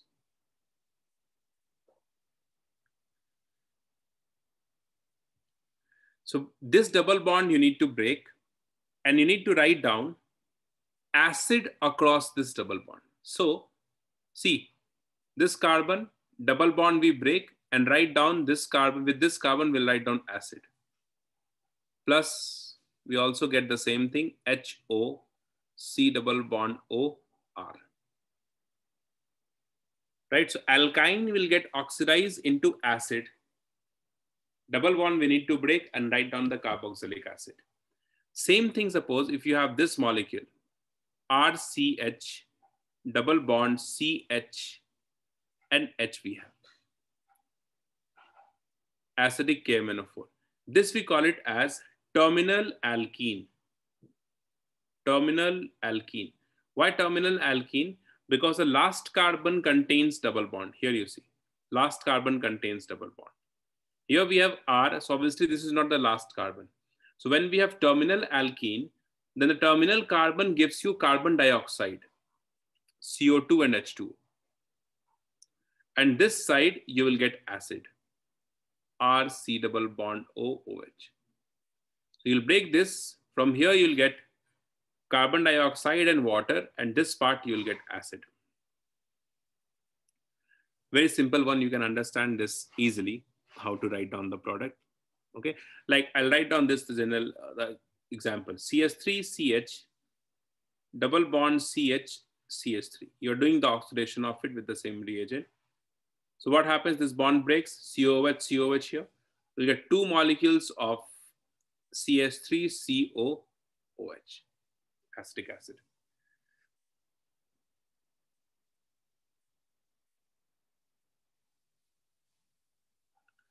Okay, so remember always, if you have terminal alkenes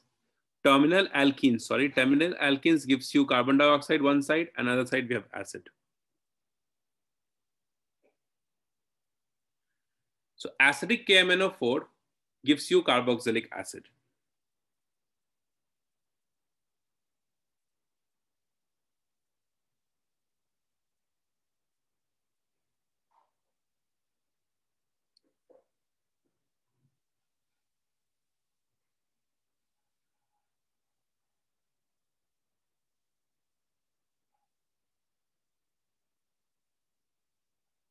So if you have hydrogen connected to this,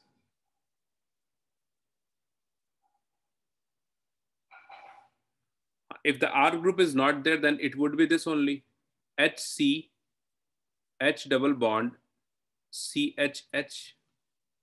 In that case, acidic medium, you'll get two molecules of CO2 and two molecules of H2.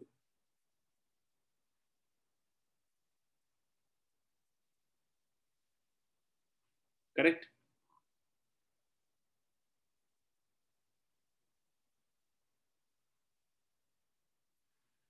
Another oxidizing agent we have, alkaline KMNO4.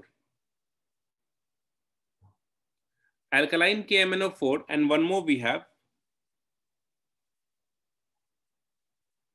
and osmium tetraoxide, OSO4. Osmium tetraoxide. You see, in this osmium tetraoxide, the oxidation state of osmium is +8, which is the maximum oxidation state of any element we have in the periodic table. +8 is the maximum oxidation state of any element. Many a times I've asked this question. Osmium shows the maximum oxidation state. Both gives you similar kind of product in the reaction. Okay, it gives similar kind of product in the reaction.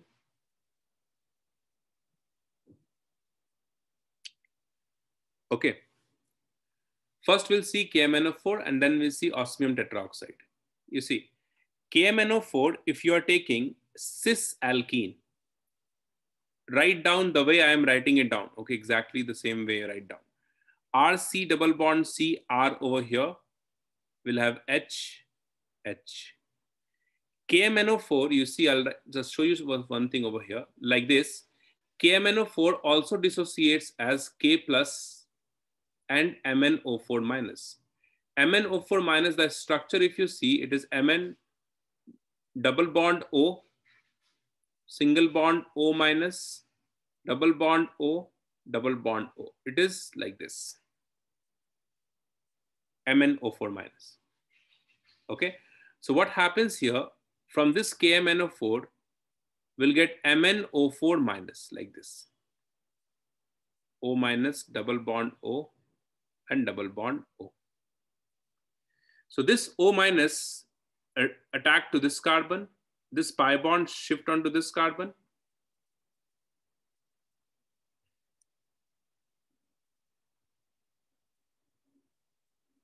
Oh, once again.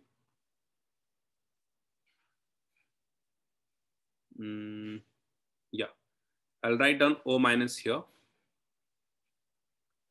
O minus here, and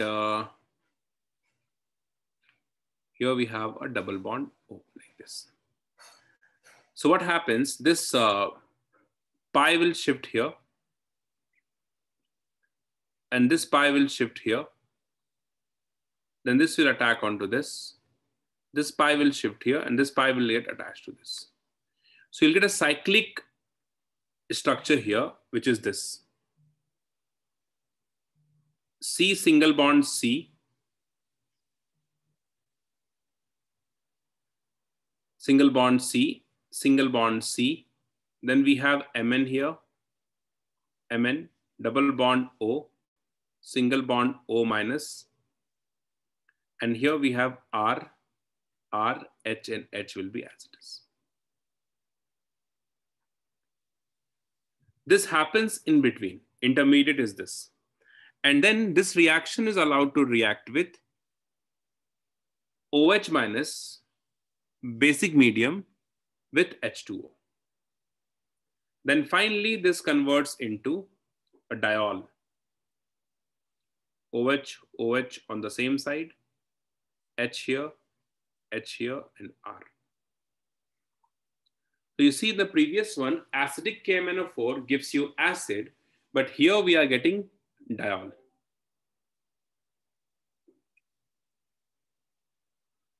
Correct. So this is what you see. The product that you get over here, it is a meso compound, isn't it? It is a meso compound we get.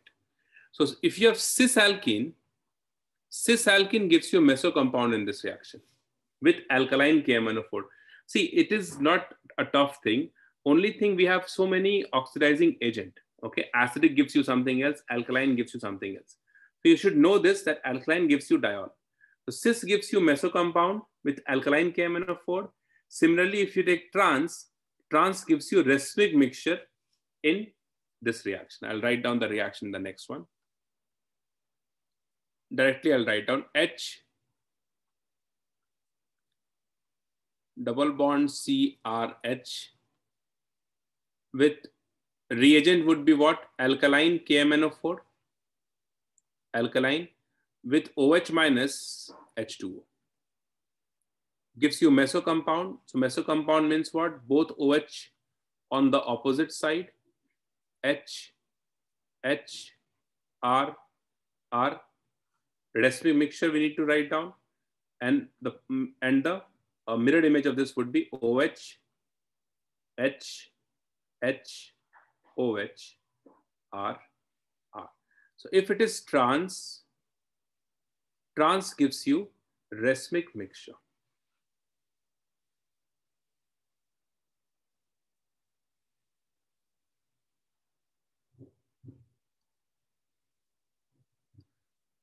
This is important here. Like cis gives you meso, trans gives you racemic mixture.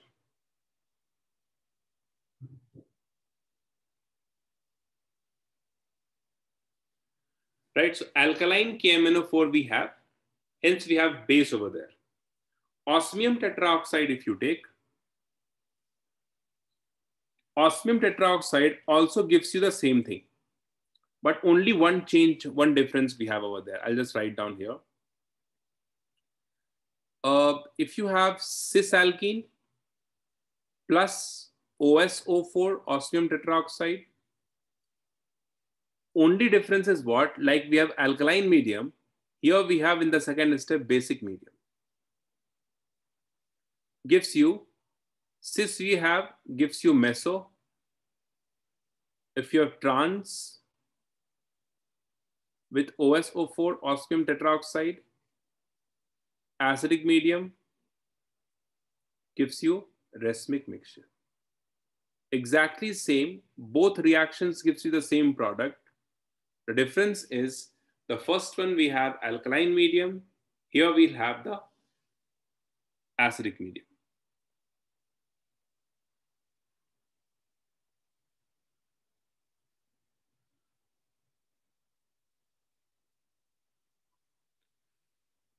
So one last reaction we have in this, we'll finish this and then we'll take a break.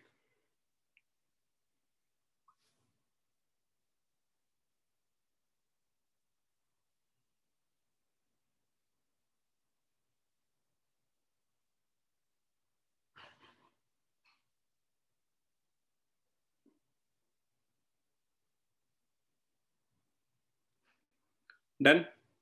Okay. Last reaction we have in this, write down, ozonolysis. Important reaction.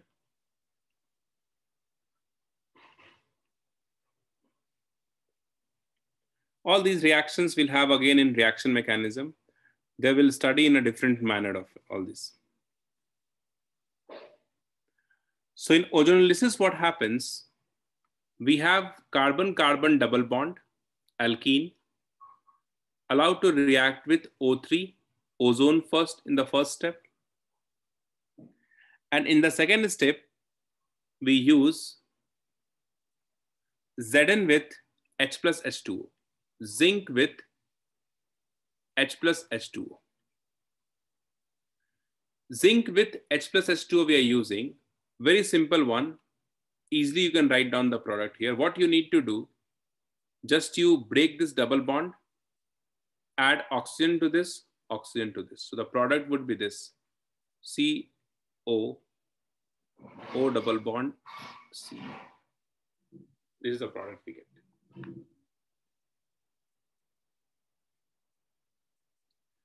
In between what happens with ozone, first of all, ozonide forms. Ozonide is something like this. Ozonide is this. Then what happens? This bond, when it is allowed to react with zinc, then zinc will take this oxygen, forms ZNO. Right? This bond comes over here, makes a pi. This bond comes over here, makes a pi, and this bond is taken up by this oxygen and zinc, forms ZNO. Hence, we'll get, along with this, we'll get this. Double bond O plus zinc oxide we get. When you take zinc, it becomes reductive ozonolysis actually. Reductive ozonolysis.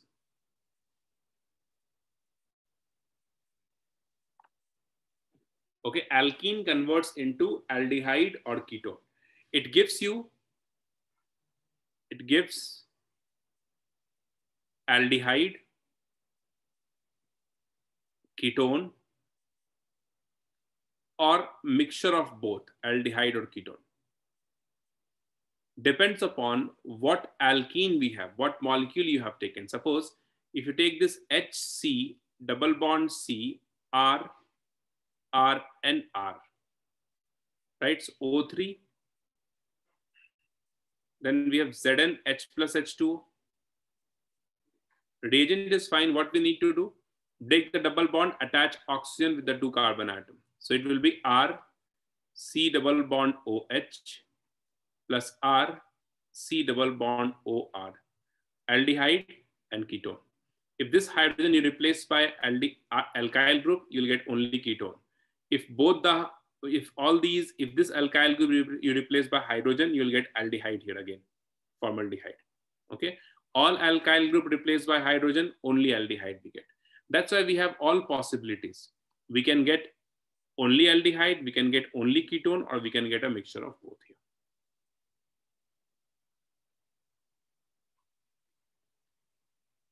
Understood? Sometimes they also ask you the ulta question. Ulta question means what? They'll give you an alkene on ozonylysis, gives you this product. What is the structure of alkene? So what you need to do? You need to just remove this oxygen and attach the 2 carbon atom with a double bond. That is it. So ulta also they ask sometimes. Okay. So you see here some questions on this. You see, write down the product of ozonylysis in this reaction. CH2 double bond, CH single bond, CH double bond, CH2. So one more thing you must take care of, when you have multiple double bond, all the double bond you need to break. All the double bond means what? You break this double bond, attach double bond O with this, double bond O with this, double bond O with this, double bond O with this. Hence, the product would be HC double bond OH. This is the one product. Another one would be HC double bond O, the middle one, C double bond OH. The another one would be again one molecule of this only, 2 molecules of this, 1 molecule of this.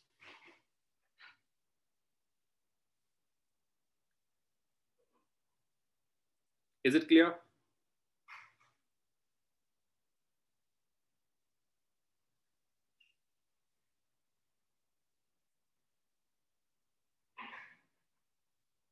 Yes, tell me. Understood this? Suppose we have a molecule, this double bond with ozonylysis reaction.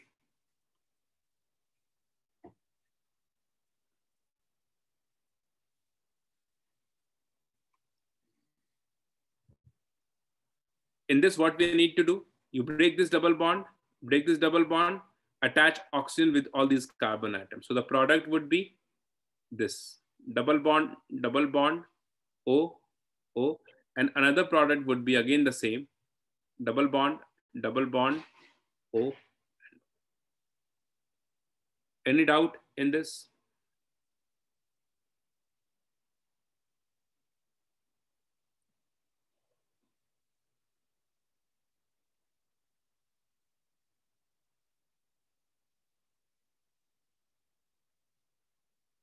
Yes. One last example. Write down the product in ozonylysis of benzene. Try this.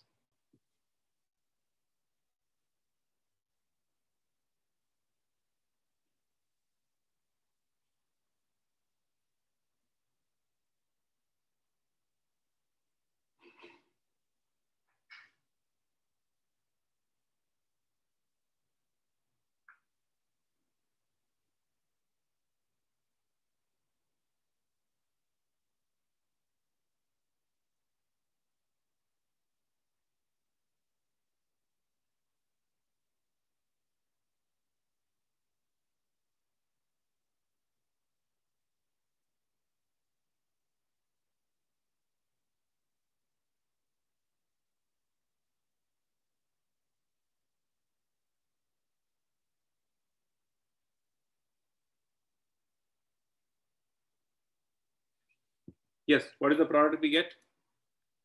All the double bonds you need to break, right? You need to break this double bond, you need to break this double bond, you need to break this double bond. You see, this is C with double bond O, double bond O.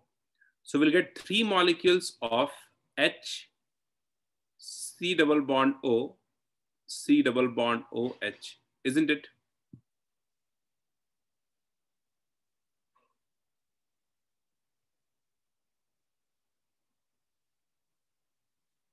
Yes? Any doubt in this?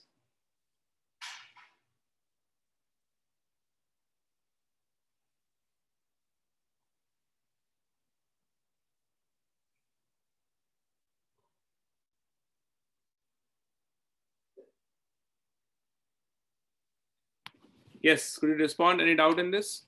Last one? No?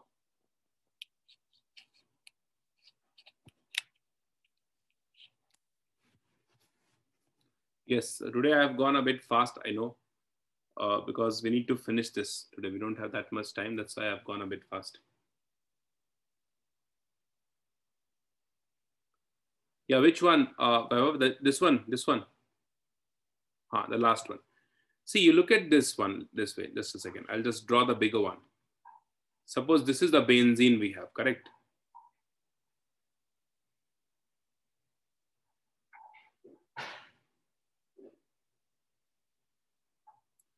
Okay, ozonolysis we are doing. We know we need to break the double bond. So you need to break this. You need to break this. You need to break this. All bonds you need to break. So if I just write down here only, probably this you'll understand. Suppose if you break this double bond this way, you also break this double bond and this double bond you break, correct? And all these carbon atom with double bond O we need to attach, right? Like this. So one molecule is this. One molecule is this, isn't it? C double bond O, C double bond O, H and H. Like this, we have three molecules, 2 and 3. And that is what I have written here. Is it clear? Clear? So everywhere the double bond, you need to just break the double bond and attach oxygen over there. Okay. If you have to go opposite, ulta, then remove the oxygen, attach the carbon atom with the double bond. Clear? No doubt?